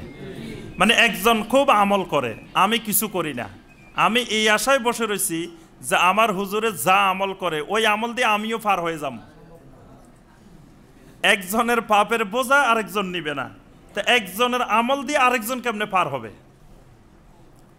এজন্য আল্লাহ পাক বলেন ওয়ালা তাজিরু ওয়াজিরাতুন বিজরা উখরা, তোমাদের একজনের পাপের বোঝা আরেকজনের উপরে চাপিয়ে দেওয়া হবে না। এজন্য গুনাহ করবেন আপনি, দায় কার? আপনার। এটার জন্য আরেকজনকে আল্লাহ পাক শাস্তি দিবেন না। তবে এখানে কথা আছে, এই আয়াত দিয়ে আবার অনেকে ভুল ব্যাখ্যা করে, কয় পরিবারের ছেলে মেয়ে নামাজ পড়ে না, এটা দায় দায়িত্ব ছেলে মেয়ের, আরেকজনের দায় আমার উপরে আসবে কেন? স্ত্রী নামাজ পড়ে না, এটা তার দায়িত্ব, তার গুনাহ তার, আমার গুনাহ আমার। এখানে কিন্তু ওই সূত্র প্রযোজ্য হবে না। পরিবারের স্বামী হলেন কি প্রধান, তিনি তার স্ত্রী তার ছেলে মেয়ের ব্যাপারে আল্লাহর কাছে জবাবদিহি করতে হবে। নবী সাল্লাল্লাহু আলাইহি ওয়াসাল্লাম স্পষ্ট করে বলেছেন আলা কুল্লুকুম রাঈন ওয়া কুল্লুকুম মাসউলুন আন রাইয়াতিহি, তোমরা সকলে এক একজন রক্ষক, এক একজন রাখাল। রাই মানে রাখাল, তোমরা এক একজন রাখাল। তো রাখালে কি চড়াইবেন? গরু চড়াইবেন না মানুষ চড়াইবেন? স্ত্রীকে চড়াইবেন, ছেলে চড়াইবেন, মেয়ে চড়াইবেন। স্ত্রী চড়াইবেন, মেয়ে চড়াইবেন, ছেলে চড়াইবেন। এখন এই চড়ানোর ব্যাপারে যাদেরকে আপনি চড়াইতেছেন এদের জবাবদিহিটা আপনাকে করতে হবে। আপনি মাঠে রাখাল হিসাবে আপনি ছাগল নিয়ে গেছেন 50টা, বিকালবেলায় আসার সময় আনছেন 40টা, আর 10টা কই গেছে এই জবাব আপনি দিতে হবে না? হয় আপনি চুরি করে বিক্রি করে ফেলছেন ওখানে, অথবা কিছু নিয়ে গেছে, এই হিসাবটা আপনাকে সন্ধ্যায় দিতে হবে। আপনাকে আল্লাহ রাব্বুল আলামিন দায়িত্ব দিয়েছেন স্ত্রীকে চড়ানোর জন্য, ছেলে মেয়ে চড়ানোর জন্য। সুতরাং এদের সব কিছুর জবাবদিহিতা আপনাকে আমাকে করতে হবে। যদি ঠিকমতো আপনি পরিচালনা না করেন তখন আপনার পরিচয় হয়ে যাবে আপনি দায়ুস স্বামী, আপনি হয়ে যাবেন দায়ুস। এজন্য দায়ুস যত নামাজি হোক, যত দিনদার হোক, যত বুজুর্গ হোক, দায়ুস কোনো দিন জান্নাতে যাবে না। এজন্য আপনি ওই সব বাদ দিয়ে মসজিদে সারাদিন বসে বসে আল্লাহ আল্লাহ করার থেকে আপনি জামাতে পরশরা পড়ি দৌড় দেন, দৌড় দিয়ে আপনার স্ত্রী সরান, ছেলে মেয়ে সরান। আপনি নামাজ পড়ছেন প্রথম কাতারে, প্রথম জায়গায় তাকবীরে উলার সাথে আলহামদুলিল্লাহ ভালো, ছেলেটা নামাজ পড়ছে কিনা ওই খবর নেন, স্ত্রীটা নামাজ পড়ছে কিনা। ফজরের সময় আমি রাতে 3টায় মসজিদে চলে আসছি, বাসায় স্ত্রী 9টার সময় ঘুম থেকে উঠে। তা আমার এই তাহাজ্জুদের 3টা বাজে উঠার কোনো দাম আছে? তার থেকে আমার এত আমলের দরকার নাই। আমি ফজরের সময় 2 রাকাত খালি ফরজ জামাতে পড়বো, আসার সময় স্ত্রীকে ঘুম থেকে তুলে দিয়ে আসবো, আবার দৌড়ায় যাই খবর নেবো যে নামাজটা পড়ছে কিনা, নাকি আমি তুলে দিয়ে আসছি আবার লেফের ভিতরে ঢুকে গেছে। এই সরানের দায়িত্ব কিন্তু আমার আপনার উপরে ফরজ। ফজরের নামাজটা পড়ছে কিনা, ছেলে পড়ছে কিনা, মেয়ে পড়ছে কিনা। এজন্য সেখানে কিন্তু আপনি এটা বলা যাবে না যে স্ত্রীর হিসাব স্ত্রী দিব, ছেলের হিসাব ছেলে দিবে, মেয়ের হিসাব মেয়ের দিবে, এটা বললে হবে না। সবার হিসাব আপনাকে। ঠিক স্ত্রী স্বামীর ঘরের রক্ষক, রাখাল। ওয়াল মারআতু রাইয়াতুন আলা বাইতি যাওজিহা, নবী সাল্লাল্লাহু আলাইহি ওয়াসাল্লাম বলেন স্ত্রী হলেন স্বামীর ঘরের রক্ষক। তিনি হলেন হোম মিনিস্টার। হোম মিনিস্টার মানে কি? স্বরাষ্ট্রমন্ত্রী। আপনি হলেন প্রেসিডেন্ট, প্রধানমন্ত্রী, স্ত্রী হলেন স্বরাষ্ট্রমন্ত্রী। আপনার ঘরের ভিতরে যা আছে এগুলার জবাবদিহিতা তাকে দিতে হবে। আপনি মসজিদে আসছেন, স্ত্রী আপনার চাউল 1 মণ বিক্রি করে দিছে, এরকম করে কিন্তু অনেক জায়গায়, গ্রামে গঞ্জে বিশেষ করে। শহরে তো বিক্রি করবো কোথা থেকে, চাউল কিনেই খাইতে হয়। কিন্তু গ্রামে যখন ধান চাউল থাকে ঘরের মধ্যে, দেখা যায় স্বামীর অজ্ঞাত সারে ধান বিক্রি করে দিছে, চাউল বিক্রি করে দিছে। এই যে স্বামীর ধান চাউল সম্পদ যা আছে এগুলো যদি তার অজ্ঞাত সারে আপনি চুরি করে বিক্রি করে দেন, এটার জবাবদিহিতা কিন্তু আপনাকে করতে হবে। আপনি ওটার পাহারাদার, আপনি ওটার রাখাল। আবার স্বামীর ছেলে মেয়ে রেখে স্বামী বিভিন্ন জায়গায় গেছে, এই ছেলে মেয়েগুলো আপনার কাছে দিয়ে গেছে, আপনি ছেলে মেয়েগুলোকে নামাজ শিখান নাই, পর্দা শিখান নাই, তাওহীদ শিখান নাই, শিরক শিখান নাই, এটার জবাবদিহিতা আপনি স্ত্রীকে করতে হবে। কারণ স্বামীর আমানত ছেলে মেয়েগুলো আপনার কাছে রেখে গেছে। স্বামী আপনার বাপের কাছে ছেলে মেয়ে কতক্ষণ থাকে? সারাক্ষণ থাকে কার কাছে? মায়ের কাছে। তাহলে ছেলে মেয়েকে তাওহীদ শিখাবে, নামাজ শিখাবে, পর্দা শিখাবে কে? মা। মায়ের উপরে ছেলে বাবার থেকে দায়িত্ব আরো বেশি। মা যদি না শিখায় এটার জন্য জবাবদিহিতা মায়েরও আছে। নবী সাল্লাল্লাহু আলাইহি ওয়াসাল্লাম হাদিসের মধ্যে বলছেন, আল মাইয়িতু ইউআযাবু ফি কবরিহি বিমা নিহা আলাই। মাইয়িত যখন মারা যায়, ছেলে মেয়েরা যদি নিয়া হা করে, চিৎকার করে করে কান্দে, ওই দেখবেন ওই যে শিকল দিয়ে দিয়ে এমনি এমনি মারে না? হ্যাঁ। তারপরে বুক থাপড়ায়, তারপরে কাপড় ছিঁড়ে ফেলায়, তারপরে ভাড়া করে কান্নার জন্য লোক নিয়ে আসে। জাহেলি যুগে এরকম করতো। অনেকের কান্না আসে না, তাও করে, কান্নার বান ধরে। সবাই কবে যে দেখো এই কানতেছে না। অনেক ছেলের বউ আছে, শ্বশুর মারা গেছে, একটু কান্না আসে না। এখন একটু যদি না কান্দে, সবাই কবে দেখো ছেলের বউ এটা খুশি হয়েছে, শ্বশুর মরে গেছে, শাশুড়ি মরে গেছে, ছেলের বউ খুশি। কান্না আসে না, তাও জোর করি একটু কান্দে, চিল্লে চিল্লে। আর সবসময় চুপ করে বসে থাকে, যখন মানুষ আসে তখন বেশি করে কান্দে, মানুষকে দেখানোর জন্য, যে সবাই বলবে যে দেখো ছেলের বইটা শ্বশুর শাশুড়ির জন্য কি কান্নাকাটি করতেছে, দেখানোর জন্য। আল্লাহ রাসূল সাল্লাল্লাহু আলাইহি ওয়াসাল্লাম বলেন, এইরকম নিয়াহা যখন ছেলে মেয়েরা সন্তান সন্ততি করে, তাকে কবরে আযাব দেওয়া হয়। এখন কথা হলো, কানলো এরা, আমার আযাব হইব কেন? ঠিক না? যে কানছে ছেলে মেয়েরা, গুনাহ করছে ছেলে মেয়েরা, তা আমাকে আল্লাহ পাক আযাব দিবে কেন? আমাকে আযাব দিবে এই জন্য যে আমি তাদেরকে এটা শিখাইলাম না কেন, কোনটা গুনাহ, কোনটা হারাম, কোনটা হালাল, কোনটা সুন্নত, এটা শিখাইলাম না কেন? এইটা না শেখানোর কারণে আমাকে আযাব দেওয়া হবে। কিন্তু আমি সব দায়িত্ব পালন করছি, তারপরেও যদি তারা করে, এটার জন্য আমার জবাবদিহিতা আযাব নাই। এজন্য এই ওয়ালা তাজেরু ওয়াজরাতু বিজরা উখরা হলো, মানে এটা পরিবারের ব্যাপারে না, এটা একজন আরেকজনের ব্যাপারে। মানে আমরা যারা এখানে আছি, ধরেন আমার গুনার দায়ভার আপনি নেবেন না, আপনার গুনার দায়ভার আমি নিব না। কারণ আমার কবরে আপনি যাবেন না, আপনার কবরে আমি যাব। এই জন্য আমি কথা একটা বলবো, আর আপনি কোনো যাচাই ছাড়া মেনে ফেলবেন, মেনে নেওয়া যাবে না। না, আপনার কবরে কিন্তু আমি যাব না। যাব? আপনাকে যখন মুনকারকে জিজ্ঞাসা করবে, ওয়ামান নাবি ইউকা, আপনি কি ওখান থেকে টেলিফোন দিই, হুজুর সরকারবাড়ির হুজুর আছেন? আমি কিন্তু আপনার জিজ্ঞাসা করা ছাড়া কিছু করি না। বলেন তো দেখি, মান নাবি ইউকা জিজ্ঞেস করতেছে, এখানে কি বলবো বলে দেন একটু, বলতে পারবেন? টেলিফোন করা যাবে, মোবাইল করা যাবে। আপনার কবরে জবাবদিহিতা করতে হবে আপনাকেই। সুতরাং আপনি কোন আমল কিভাবে করবেন, ঈমান বিশুদ্ধ কিভাবে করবেন, এটা চিন্তা করবেন আপনি। আমাদের সবার থেকে আপনি এলেম নেবেন, সবার থেকে শুনবেন, কিন্তু কোনটা হক কোনটা সহি এটা মেনে নেওয়ার দায়িত্ব, সিদ্ধান্ত নেওয়ার দায়িত্ব আপনার। আপনি এমনি শুনবেন আর মেনে নেবেন, এই কাজ করা যাবে না। আপনি সবার থেকে শুনবেন, শুনতে নিষেধ নাই, কিন্তু শোনার পরে যাচাই বাছাই করে কোনটা হক কোনটা সহি কোনটা দিন, এইটা বাছাই করার দায়িত্ব আপনার।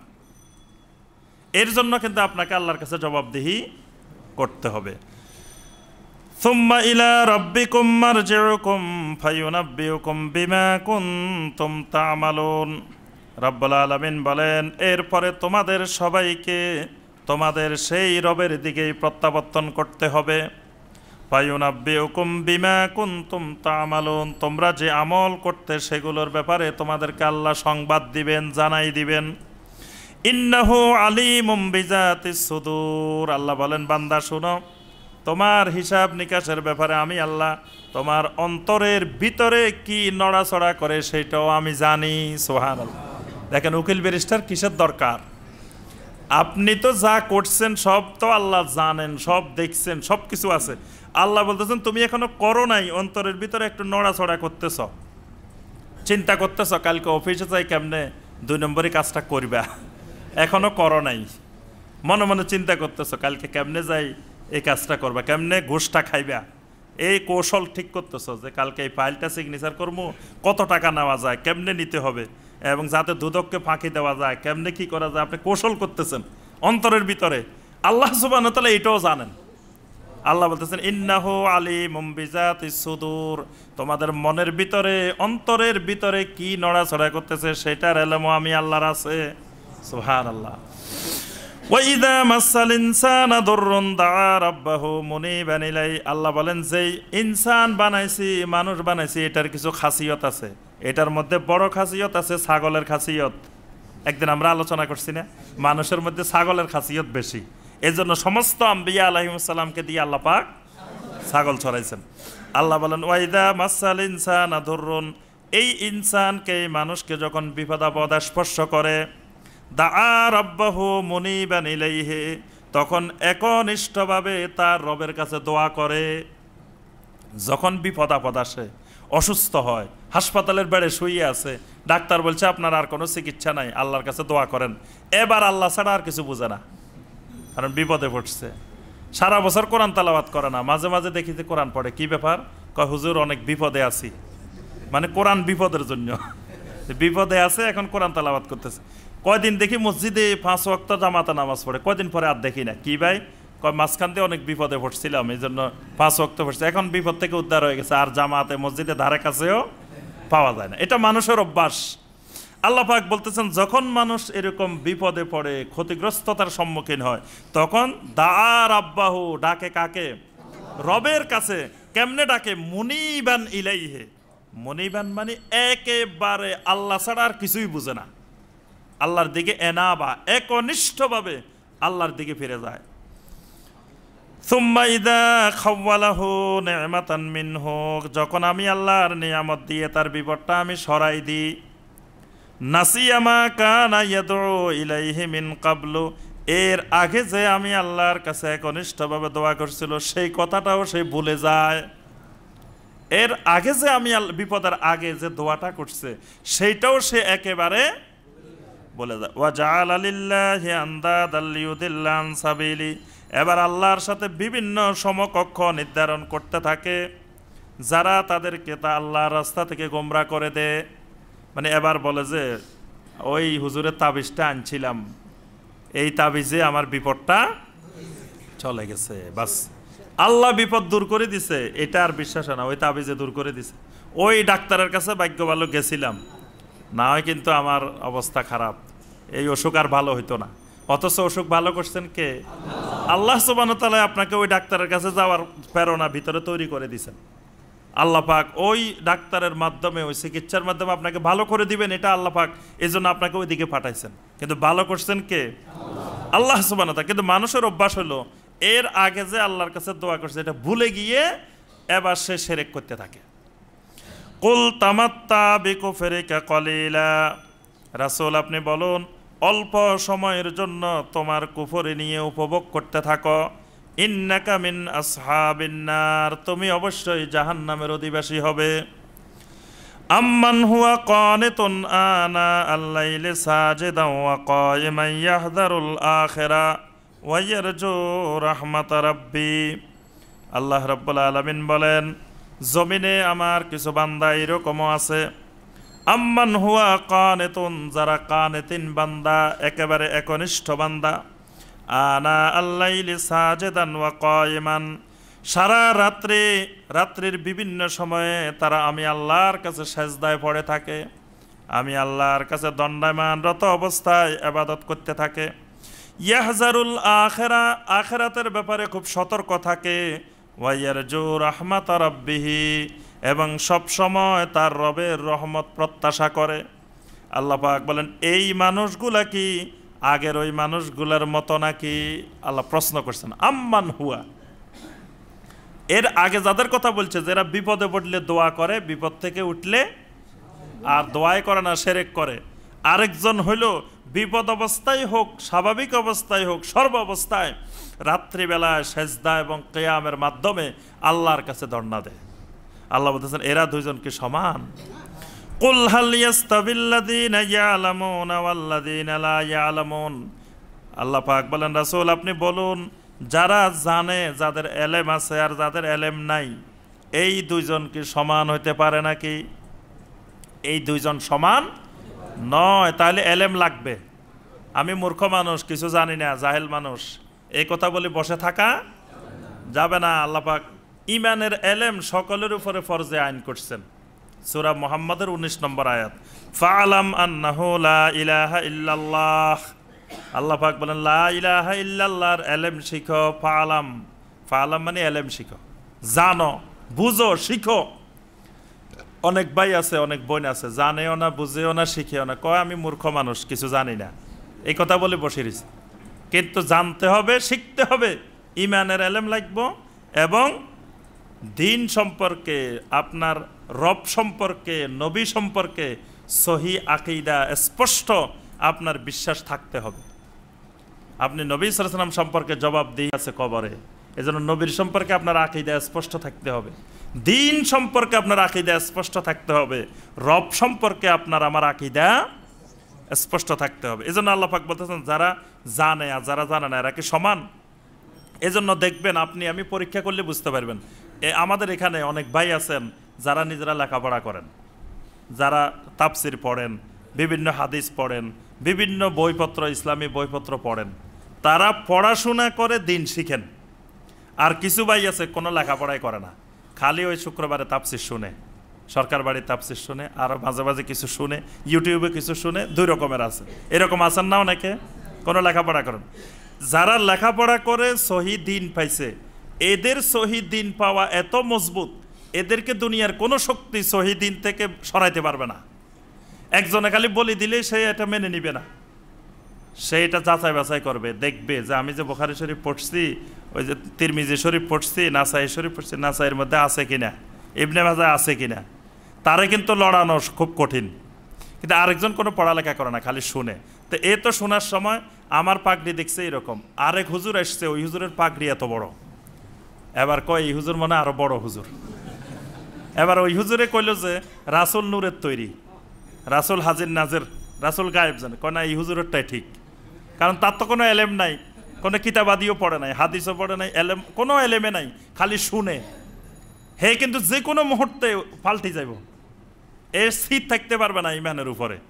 ইবলিস যদি আরো সুন্দর সুরতে, ইবলিসের সুরত কিন্তু আরো সুন্দর, ইবলিস বিশাল পাগড়ি দিয়ে, বিশাল জুব্বা দিয়ে, বিশাল আবা লাগায়, হেলিকপ্টারে করে যদি আসতে পারে, বাস এবার তো কবে যে এই হুজুর হেলিকপ্টারের হুজুর,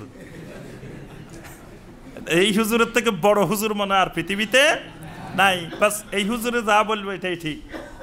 এ তো মানে এলেম যদি না থাকে, হে পাগড়ি দিয়ে ঠিক করবো কোন হুজুর বড় হুজুর, দাড়ি দিয়ে ঠিক করবো কোন হুজুর বড় হুজুর, ওই বিমান আর হেলিকপ্টার দিয়ে ঠিক করবো কোনটা বড় হুজুর, সুর দিয়ে ঠিক করবো কোনটা বড় হুজুর, কারণ এলেম কালাম তো নাই।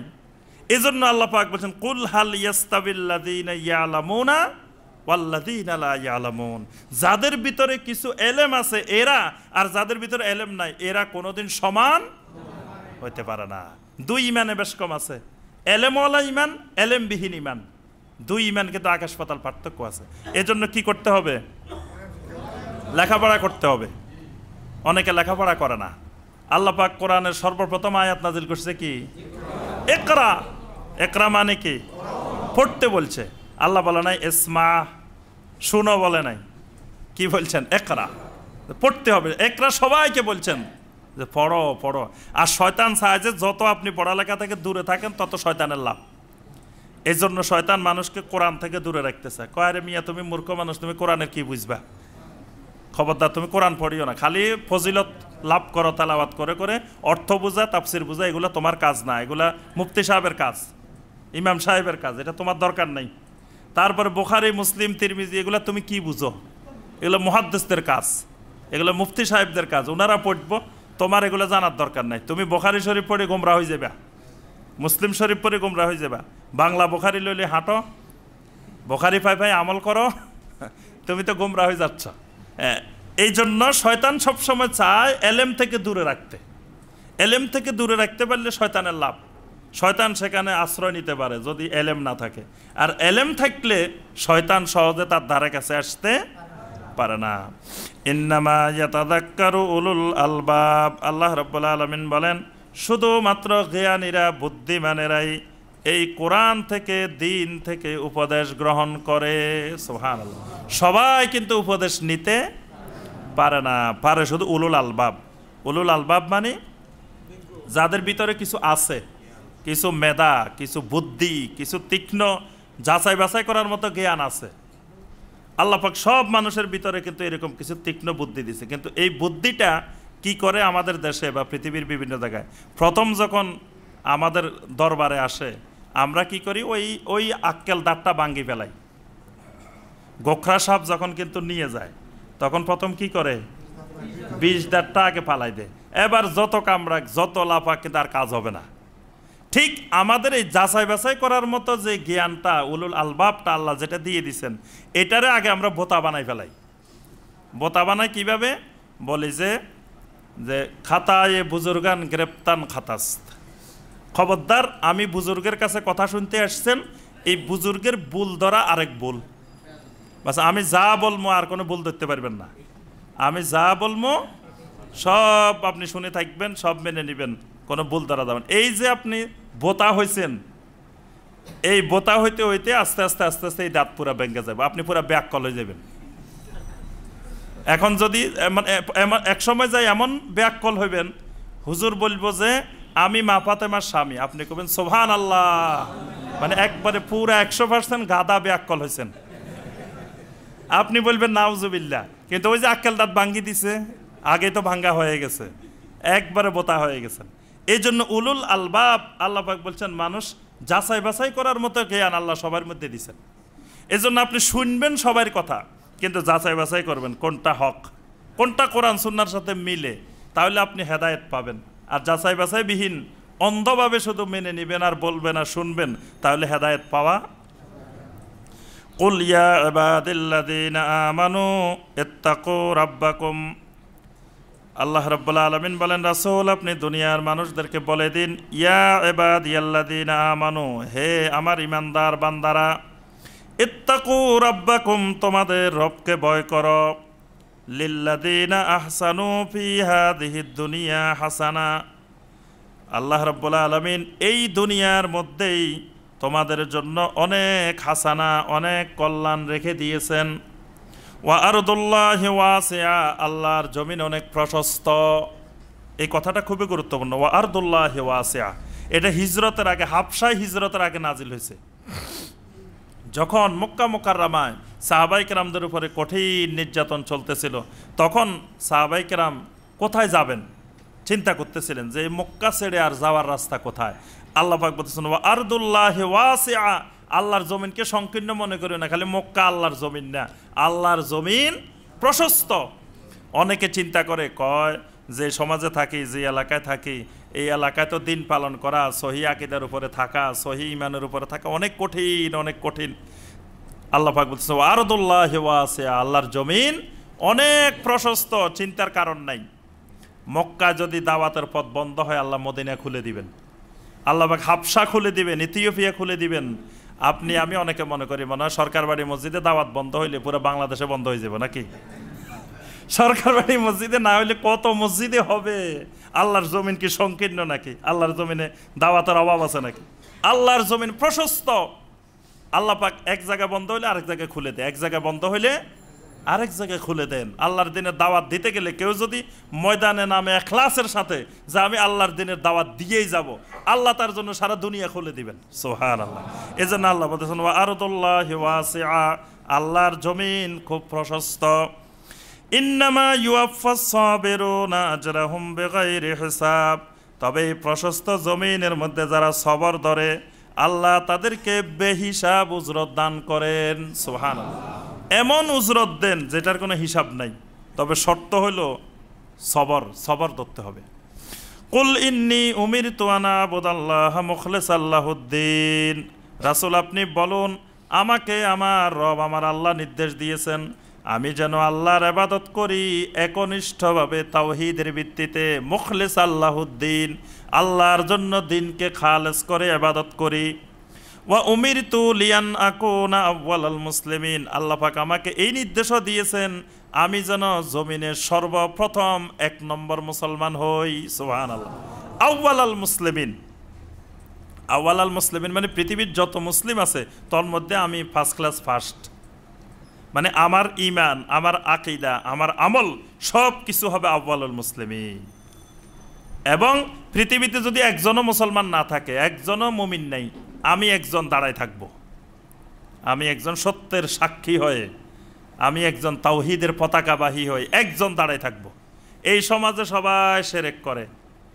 তো বলে যে আমি সবাই শিরক করে আমি কেমনে একা থাকি এই একা থাকাটাই মুমিনের আলামত যে সবাই শিরক করবে কিন্তু আমি শিরক করব না কুল ইন্নী আখাফু ইন আসাইতু রাব্বি আযাবা ইয়াউমিন আযীম আপনি বলুন আমি ভয় করি যদি আমি আমার রবের নাফরমানি করি তাহলে সেই কঠিন মহান দিনের আযাবের আমি ভয় করি কিয়ামতের দিনের আযাবের ভয় করি কুলিল্লাহ আ'বুদু মুখলিসাল লাহু দীনি রাসূল আপনি বলেন আল্লাহ আ'বুদু আমি ইবাদত করি একমাত্র আল্লাহর এখানে আ'বুদুল্লাহ না বলে আল্লাহ আগে নিয়ে যাওয়া হয়েছে আ'বুদু পরে আনা হয়েছে এটা আরবি বালাগাতের নিয়ম অনুযায়ী মানে একমাত্র এবং গুরুত্ব আরোপ করার জন্য মাফুলকে আগে নেওয়া হয় ফেলকে পরে আনা হয় এজন্য আল্লাহ বলেন কুলিল্লাহ আ'বুদু বলুন আমি ইবাদত করি শুধু একমাত্র আল্লাহর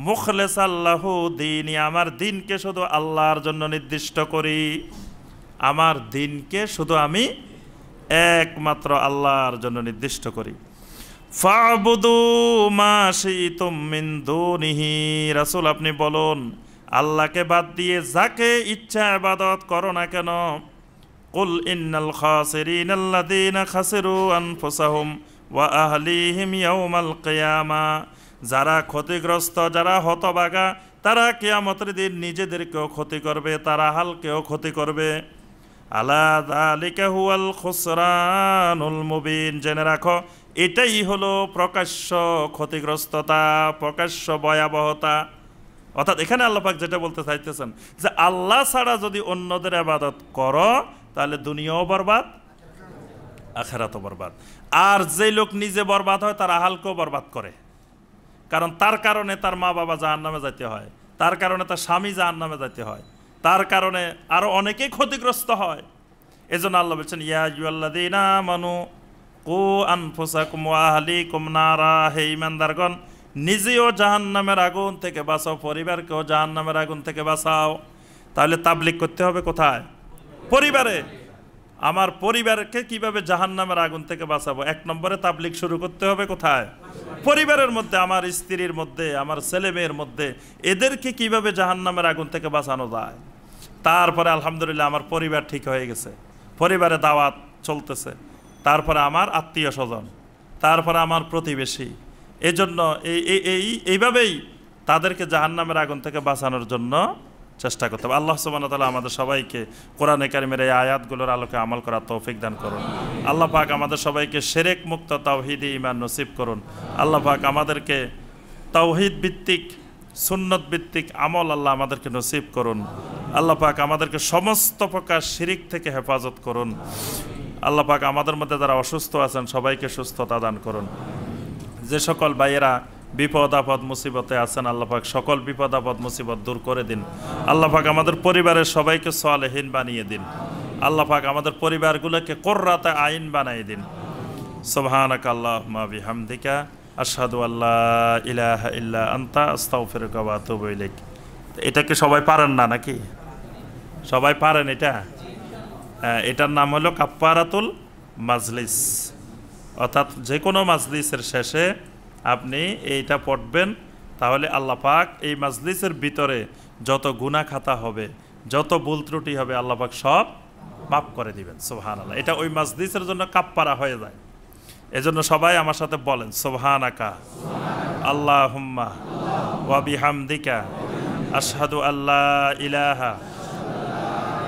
ইল্লা আনতা আস্তাগফিরুকা ওয়া আতুবু ইলাইক। এটা মুখস্থ করবেন সবাই, এটা খুবই গুরুত্বপূর্ণ। যে কোনো সময় যে কোনো মজলিসে বসবেন, উঠার সময় এটা বলতে বলতে উঠে যাবেন। কিন্তু আমাদের দেশের অভ্যাস হইলো যে বসে রয়েছে ওয়াজ শুনতেছে, শেষে কয় দোয়াটা করে দেন। ওই দিন এক মাহফিলে 10 মিনিট ধরে দোয়া করছি, হাতটা তুলি নেই, খালি যত দোয়া আছে একবারে দেশের জন্য, জাতির জন্য, সারা দুনিয়ার জন্য, অসুখ বিসুখের জন্য, ওই এলাকার যা সমস্যা আছে সব সমস্যার জন্য দোয়া হয়েছে। হাত না তোলার কারণে কয় দোয়া তো করলো না হুজুরে। এতক্ষণ পর্যন্ত যা বললাম এগুলো কি বললাম যে আল্লাহ এই গ্রামের সব মানুষকে সুস্থ বানাই দেন, যত অসুস্থ আছে সুস্থ করে দেন, যত মুরব্বী আছে সবাইরে আল্লাহ হায়াত বাড়াই দেন, যত যুবক আছে সবাইরে শাবাবে মদিনা বানাই দেন, যত শিশু আছে সালেহীন বানাই দেন, মা বোনদেরকে মা খাদিজার মতো বানাই দেন। একবার কারোরে বাদ দিই নাই, সব দোয়া করছি। তারপরেও কয় হুজুরে তো দোয়া করলো না। মানে দোয়া মানে কি ওই হাতটা তোলা, হাত তুললে দোয়া হয়, হাত না তুললে দোয়া হয় না। অথচ দোয়ার জন্য কি হাত তোলা জরুরি? দোয়া সবসময় করতে থাকবেন। আপনি টয়লেটে ঢুকতেছেন, টয়লেটে ঢুকেন না? টয়লেটে ঢুকার সময় দোয়া আছে না? কি দোয়া? তো সেখানে কি আপনি হাত তোলেন? হ্যাঁ, টয়লেটের ঢুকার আগে দিয়ে দোয়া পড়েন না? সেখানে কি হাত তোলেন নাকি? সেখানে আপনি টয়লেটে ঢুকবেন, টয়লেটে ঢুকার আগে দিয়ে ক্যাবলামুখী হয়ে সুন্দর করে 2 হাত তোলে আল্লাহর কাছে, আল্লাহ আমি এখন টয়লেটে যাচ্ছি, আল্লাহ আমার টয়লেটটা সহজ করে দিন, আল্লাহ টয়লেটের ভিতরে যাতে আমার কোনো কোষ্ঠকাঠিন্য, কোনো রোগ ব্যাধি আল্লাহ না হয়, হেফাজত করে। এরকম দোয়া করি আমরা, হাত তুলি দোয়া করি নাকি? তো ওইটা হাত তুলি নাই বলে দোয়া হয় নাই। আবার বের হওয়ার সময় আবার তো দোয়া করি, তো সেখানে হাত তুলি নাকি? মসজিদে ঢুকে বের হই দোয়া করি না? ঢুকার সময় দোয়া করি, তো সেখানে কি হাত তুলি নাকি? তাহলে সব জায়গায় হাত তোলা তো জরুরি বিষয় না, দোয়া করা মূল বিষয়। আর দোয়া তো সবসময় চলতেই আছে। আমরা একজন আরেকজনকে সালাম দিতেছি, একজন বলতেছি আসসালামু আলাইকুম, আরেকজন বলতেছি ওয়ালাইকুম আসসালাম রহমতুল্লাহি ওয়া বারাকাতুহু, রহমতের দোয়া, বরকতের দোয়া। সেখানে কি আমি আপনাকে দোয়া করার সময় আসসালামু আলাইকুম, আপনি বলেন যে ওয়ালাইকুম আসসালাম রহমতুল্লাহি ওয়া বারাকাতুহু, এরকম হাত তোলেন নাকি? তা হাত না তুললে দোয়া হচ্ছে না? এইভাবে কন্টিনিউ আমরা দোয়া করতেই আসি। আমরা একজন আরেকজনের বলি হুজুর একটু দোয়া করিয়েন, আমরা বলি যে জাযাক আল্লাহু খায়রান, আল্লাহ আপনাকে জাযায়ে খায়ের দিক। আমরা বলার সময় জাযাক আল্লাহু খায়রান, যে আল্লাহ আপনাকে হায়াতে তৈয়বা দিক, এরকম হাত তুলি নাকি? হাত তোলা এত জরুরি বিষয় না। তবে আপনি একাকী নিজে নিজে যখন দোয়া করবেন, রাত্রের গভীরে দোয়া করতেছেন, নির্জনে দোয়া করতে, সেখানে আপনি হাত তোলেন। হাত তোলা দোয়ার একটা আদব।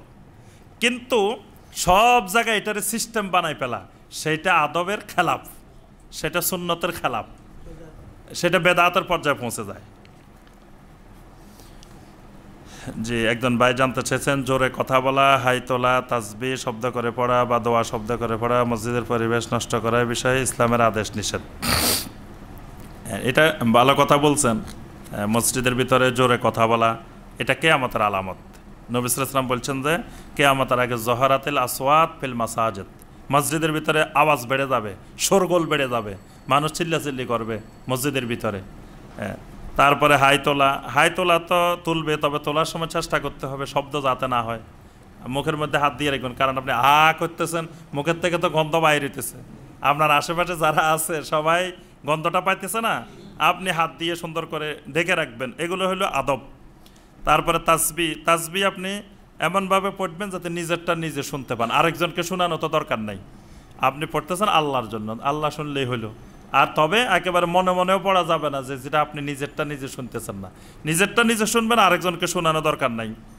তারপরে আপনি দোয়াও আপনি মনে মনে বললে আল্লাহ শুনতেছেন। আল্লাহ তো ইন্নাহু আলিমুম বিজাতিস সুদূর, অন্তরে কি নড়াচড়া করতেছে সেটাও জানেন। এইসব ব্যাপারে খেয়াল রাখতে হবে। তবে মানে দেখা যায় যে মাঝে মধ্যে অনেক কোনো ভাই আছেন, কোনো মুরব্বী আছেন, দেখা যায় যে এরকম অভ্যাস হয়ে গেছে।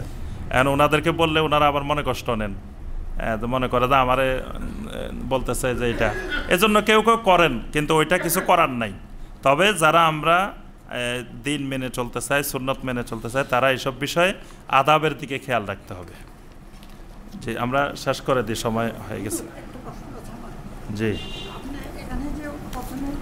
তারা শিরক করে, তাদের গুনাহ মাফ হবে না, তারা জাহান্নামী। কিন্তু এই জুমা সূরার 52 নম্বর আয়াতে বলছে আল্লাহ তাআলা রহমত থেকে যারা নিজেদের উপরে নিজেরা জুলুম করছে তোমরা নিরাশ হয়ে না, ওদের ব্যাপারে প্রত্যেকটা গুনাহ আল্লাহ একসাথে মাফ করে দিবেন। জি জি আলহামদুলিল্লাহ। জি হ্যাঁ, ওটা জানতে চাচ্ছেন? হ্যাঁ, এটার মাঝে ওই কথার মাঝে আলহামদুলিল্লাহ বুঝছি। হ্যাঁ জি ভাই, যেটা জানতে চাচ্ছেন সেটা হলো আল্লাহ পাক শিরক করলে মাফ করবেন না, আল্লাহ পাক শিরক করলে জান্নাত হারাম করে দিবেন বলছেন। আবার এই সূরার মধ্যে আল্লাহ পাক বলছেন যারা নিজেদের নফসের উপরে অনেক জুলুম করে ফেলছো তারা আল্লাহর রহমত থেকে নিরাশ হইও না। লা তাকনাতু মির রাহমাতিল্লাহ ইন্নাল্লাহা ইয়াগফিরুয যুনুবা জামিয়া। আল্লাহ তোমাদের সকল গুনাহ মাফ করে দিবেন। তাহলে তো শিরক করলেও আল্লাহ মাফ করে দিবেন। ভাই বুঝাতে চাচ্ছেন এটা, যে তাহলে আল্লাহ আবার বলছেন যে শিরক করলে মাফ করবে না। ওইটা হলো আপনি শিরক করছেন, মাফ পাওয়ার সম্ভাবনা আছে, তবে সেটা কখন? মৃত্যুর আগে, মারা যাওয়ার আগে আপনি তওবা করবেন, তওবা করে শিরক থেকে ফিরে আসবেন। শিরক থেকে ফিরে আসলে আল্লাহ মাফ করে দিবেন। কিন্তু দুনিয়াতে আপনি শিরকের উপরে অব্যাহত থাকলেন, অটল থাকলেন, থেকে মারা গেলেন, কিয়ামতের দিন আল্লাহ মাফ করবে না। কিন্তু দুনিয়াতে তো মাফের সুযোগ প্রতিদিনে আছে, সব সময় খোলা। আপনি যে কোনো মুহূর্তে শিরক থেকে ফিরে আসলেন তওবা করে, তা আল্লাহ মাফ করে দিবেন। কবিরা গুনাহ থেকে তওবা করলেন, আল্লাহ মাফ করে দিবেন। কিন্তু মরে গেছেন আপনি শিরক লয়ে, তখন তো আর তওবার সুযোগ নাই, ফিরে আসারও সুযোগ নাই, ওইটা আল্লাহ মাফ করবেন না। এই জন্য আল্লাহ কথাগুলো এই জন্য বলছেন যাতে আমার আপনার মধ্যে শিরক থাকলে দ্রুত গতিতে শিরক ছেড়ে দিই। যে আমরা আমল যা করতে পারি কম আর বেশি, আপনার গুনাহ যদি কিছু থাকেও, কবিরা গুনাহ সগীরা গুনাহ, আল্লাহ পাক সহিহ মুসলিমের হাদিসে কুদসির মধ্যে বলছে যে পাহাড় পরিমাণ গুনাহ নিয়ে আসলেও যদি আমার সাথে শিরক না করো তা আমি আল্লাহ লাকিতুহু বিমিসলিহা মাগফিরা, যেই পরিমাণ গুনাহ নিয়ে আসবা সেই পরিমাণ মাগফিরাত নিয়ে তোমার সাথে মোলাকাত করব। সুবহানাল্লাহ। শর্ত হলো কি? লা ইউশরিকু বিহি শাইআ, আমি আল্লাহর সাথে শিরক করা যাবে না। এর জন্য আপনি আমল যাই করতে পারেন, কিন্তু সবসময় খেয়াল রাখবেন কোনো অবস্থায় যেন আমার দ্বারা শিরক না হয়। এই জন্য আমরা বলি না বেয়াদবির থেকে গায়রহাজির ভালো, যে আপনি বেয়াদবি করবেন না, প্রয়োজনে গায়রহাজির থাকেন, অর্থাৎ আমল কম করেন, তাও বেয়াদবি শিরক করিয়েন না। তারপর অনেক এক জায়গায় ভিক্ষার জন্য গেছে, দেখে যে কুকুরে ধরছে, ভিক্ষার দরকার নাই, আগে কুকুর থেকে বাঁচান। আপনার আগে আমল এত বেশি দরকার নাই, আগে শিরক থেকে বাঁচেন, ইমানটা বিশুদ্ধ করেন, আমল কম হোক অসুবিধা নেই। কিন্তু আমরা আছি আমলের, হ্যাঁ আমল বেশি, আমলের ব্যস্ততায় খুব মশগুল, কিন্তু ইমানে যে নাই সেটার খবর নাই। হ্যাঁ, ইমান শিরকে লিপ্ত। জি ভাই।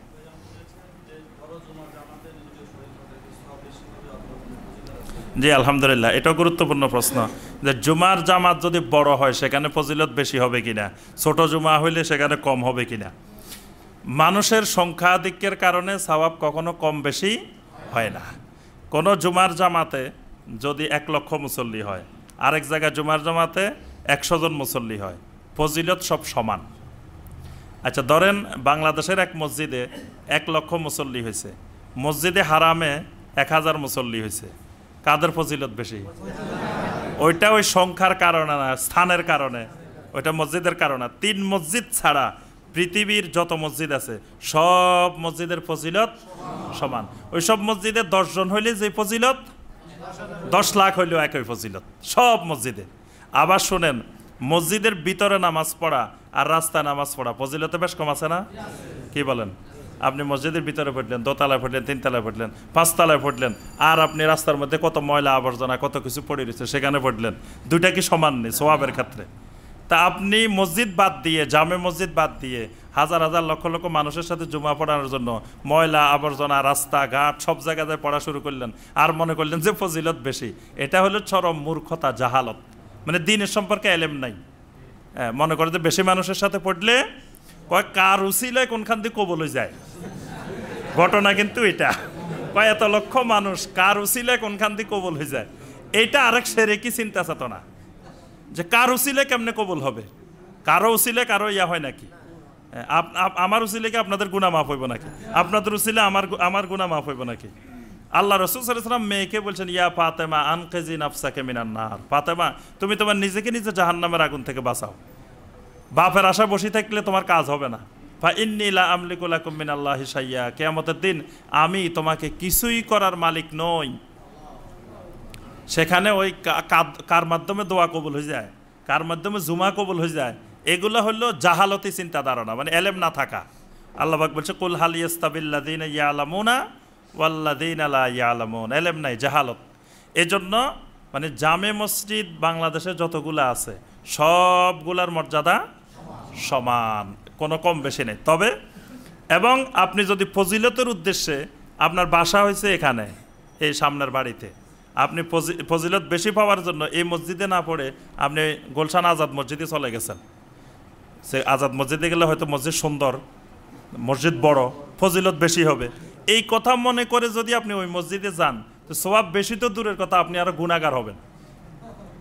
কারণ ইসলাম ওই মসজিদের বেশি ফজিলত ঘোষণা দেয় নাই, আপনি নিজে নিজে ইস্তেহাদ করি ওইটারে বেশি ফজিলত বানাইছেন, এই জন্য আপনার আরো গুনাহ বেশি হবে, সওয়াব তো দূরের কথা।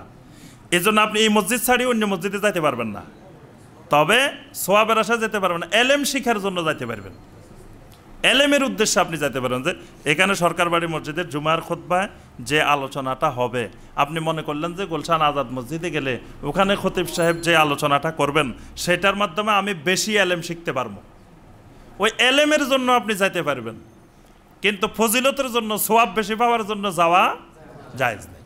কিন্তু এইটাই আমরা অনেকে জানি না, যে দেখা যায় সওয়াব বেশি পাওয়ার জন্য দৌড়াদৌড়ি করি। যে আমরা শেষ করে দিই, আজকে সময় শেষ হয়ে গেছে, তো প্রশ্ন তো সারা রাত তো শেষ হবে না। আচ্ছা, এই দুইটা সংক্ষেপে বলে দেন।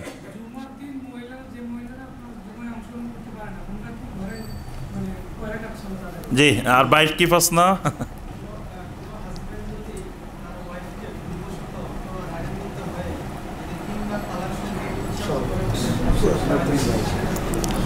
জি জি, আলহামদুলিল্লাহ বুঝতে পারছি। জি, ভাই জানতে চেয়েছেন, দুটোটাই মহিলা সংক্রান্ত, আমাদের মা বোন সংক্রান্ত বিষয়। আচ্ছা, ভাই জানতে চেয়েছেন যে এই জুমার দিন যদি মহিলারা জুমায় অংশগ্রহণ করতে পারে না, তারা কি করবে? তারা সলাতুল জোহর আদায় করবে, এবং জোহর প্রতিদিন যেভাবে 4 রাকাত আদায় করে শুক্রবারেও 4 রাকাতে আদায় করবে।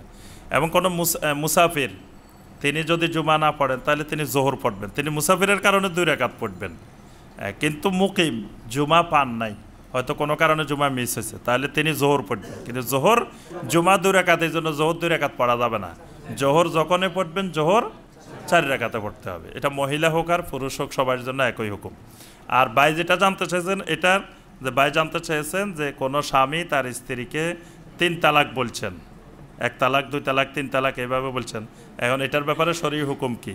আমরা ভাই মনে হয় আমাদের নতুন আসছেন নাকি, এই জন্যই প্রশ্ন করছেন। আমরা এর আগে এই বিষয়টা অনেকবার বলছি যে তালাকের বিষয়ে কখনো এরকম প্রশ্ন করবেন না, সাথে সাথে দেওয়া যাবে না। এবং কোনো জায়গায় টিভিতে একজন আলেম উত্তর দিতেছেন, আপনি এখান থেকে টেলিফোনে তালাকের বিষয় প্রশ্ন করবেন না, তারপরে কারো কাছে মোবাইলে এরকম জানতে চাইবেন না তালাক হয়েছে কি হয় নাই। কারণ তালাক একটা জটিল বিষয়। জটিল বিষয় মানে তালাক, স্ত্রীকে তালাক দেওয়ার আগে স্ত্রী এটার মতো খারাপ আর বাংলাদেশে নাই, পৃথিবীতে কেউ নাই। যখনই তালাক দিয়ে দিছে, এবার স্ত্রী এটার মতো ভালো আর পৃথিবীতে দ্বিতীয় স্ত্রী নাই। এইটারে কোন পদ্ধতিতে কেমনে আনা যাবে, এইটার জন্য কৌশল খুঁজতে থাকে, বিভিন্ন মিথ্যা প্রতারণার আশ্রয় নেই আমাদের দেশে। এবং কোন হুজুরের কাছে গেলে যে পাওয়া যাবে যে তালাক হয় নাই, এটা খুঁজতে থাকে। প্রয়োজনে টাকা যা যাবে যাক, ওই হুজুর যদি বলে যে তালাক হয় নাই, বাস ওই হুজুরের দরকার হলে 1 লাখ টাকা দিব, তাও অসুবিধা নেই। খুঁজতে থাকে, খালি খুঁজতে থাকে, এবং সকালে এক কথা বলে, দুপুরে এক কথা বলে, বিকালে আর এক কথা বলে। এই জন্য তালাকের ব্যাপারে শরীয়ী নীতিমালা যেটা, সেটা হলো মৌখিকভাবে তালাকের কোনো ফতোয়া হবে না, মৌখিকভাবে জিজ্ঞাসাও করা যাবে না, আনসারও হবে না। তালাকের ব্যাপার হলো আপনি যা ঘটছে এটা একটা কাগজে লিখবেন সুন্দর করে, লেখার পরে এটা সাক্ষী থাকবে 4-5 জন যারা উপস্থিত, বা আপনি যে লিখছেন এটা সাক্ষী। এটা আর কখনো পরিবর্তন হবে না, মানে এটাই প্রথম থেকে শেষ, যা ঘটছে সব এখানে থাকবে। থাকার পরে আপনি একজন বিজ্ঞ আলেমের কাছে এটা দিবেন, ওই বিজ্ঞ আলেম ওইটা উনিও লিখিত উত্তর দিবেন। কারণ এটার সাথে পারিবারিক, সামাজিক, অর্থনৈতিক অনেক বিষয় জড়িত আছে, 1-2টা না। হ্যাঁ, আমি মুখে বলে দিলাম তালাক হয় নাই বা তালাক হয়েছে, এইটা সমাধান না। এজন্য তালাকের বিষয় কোনোদিন কোনো আলেমের কাছে প্রশ্ন করবেন না। যদি তালাক জাতীয় কোনো কিছু হয়, এরকম সুন্দর করে লিখে ওলামায়ে কেরামদের, বিজ্ঞ আলেমদের কাছে দিবেন, তাদের থেকে উত্তর নেবেন, নিয়ে ওই অনুযায়ী আমল করবেন। ওনারা যদি বলে তালাক হয়েছে, হয়েছে, এই পদ্ধতি করতে হবে। যদি বলেন যে হয় নাই, হয় নাই। সুবহানাকাল্লাহুম্মা বিহামদিকা আশহাদু আল্লা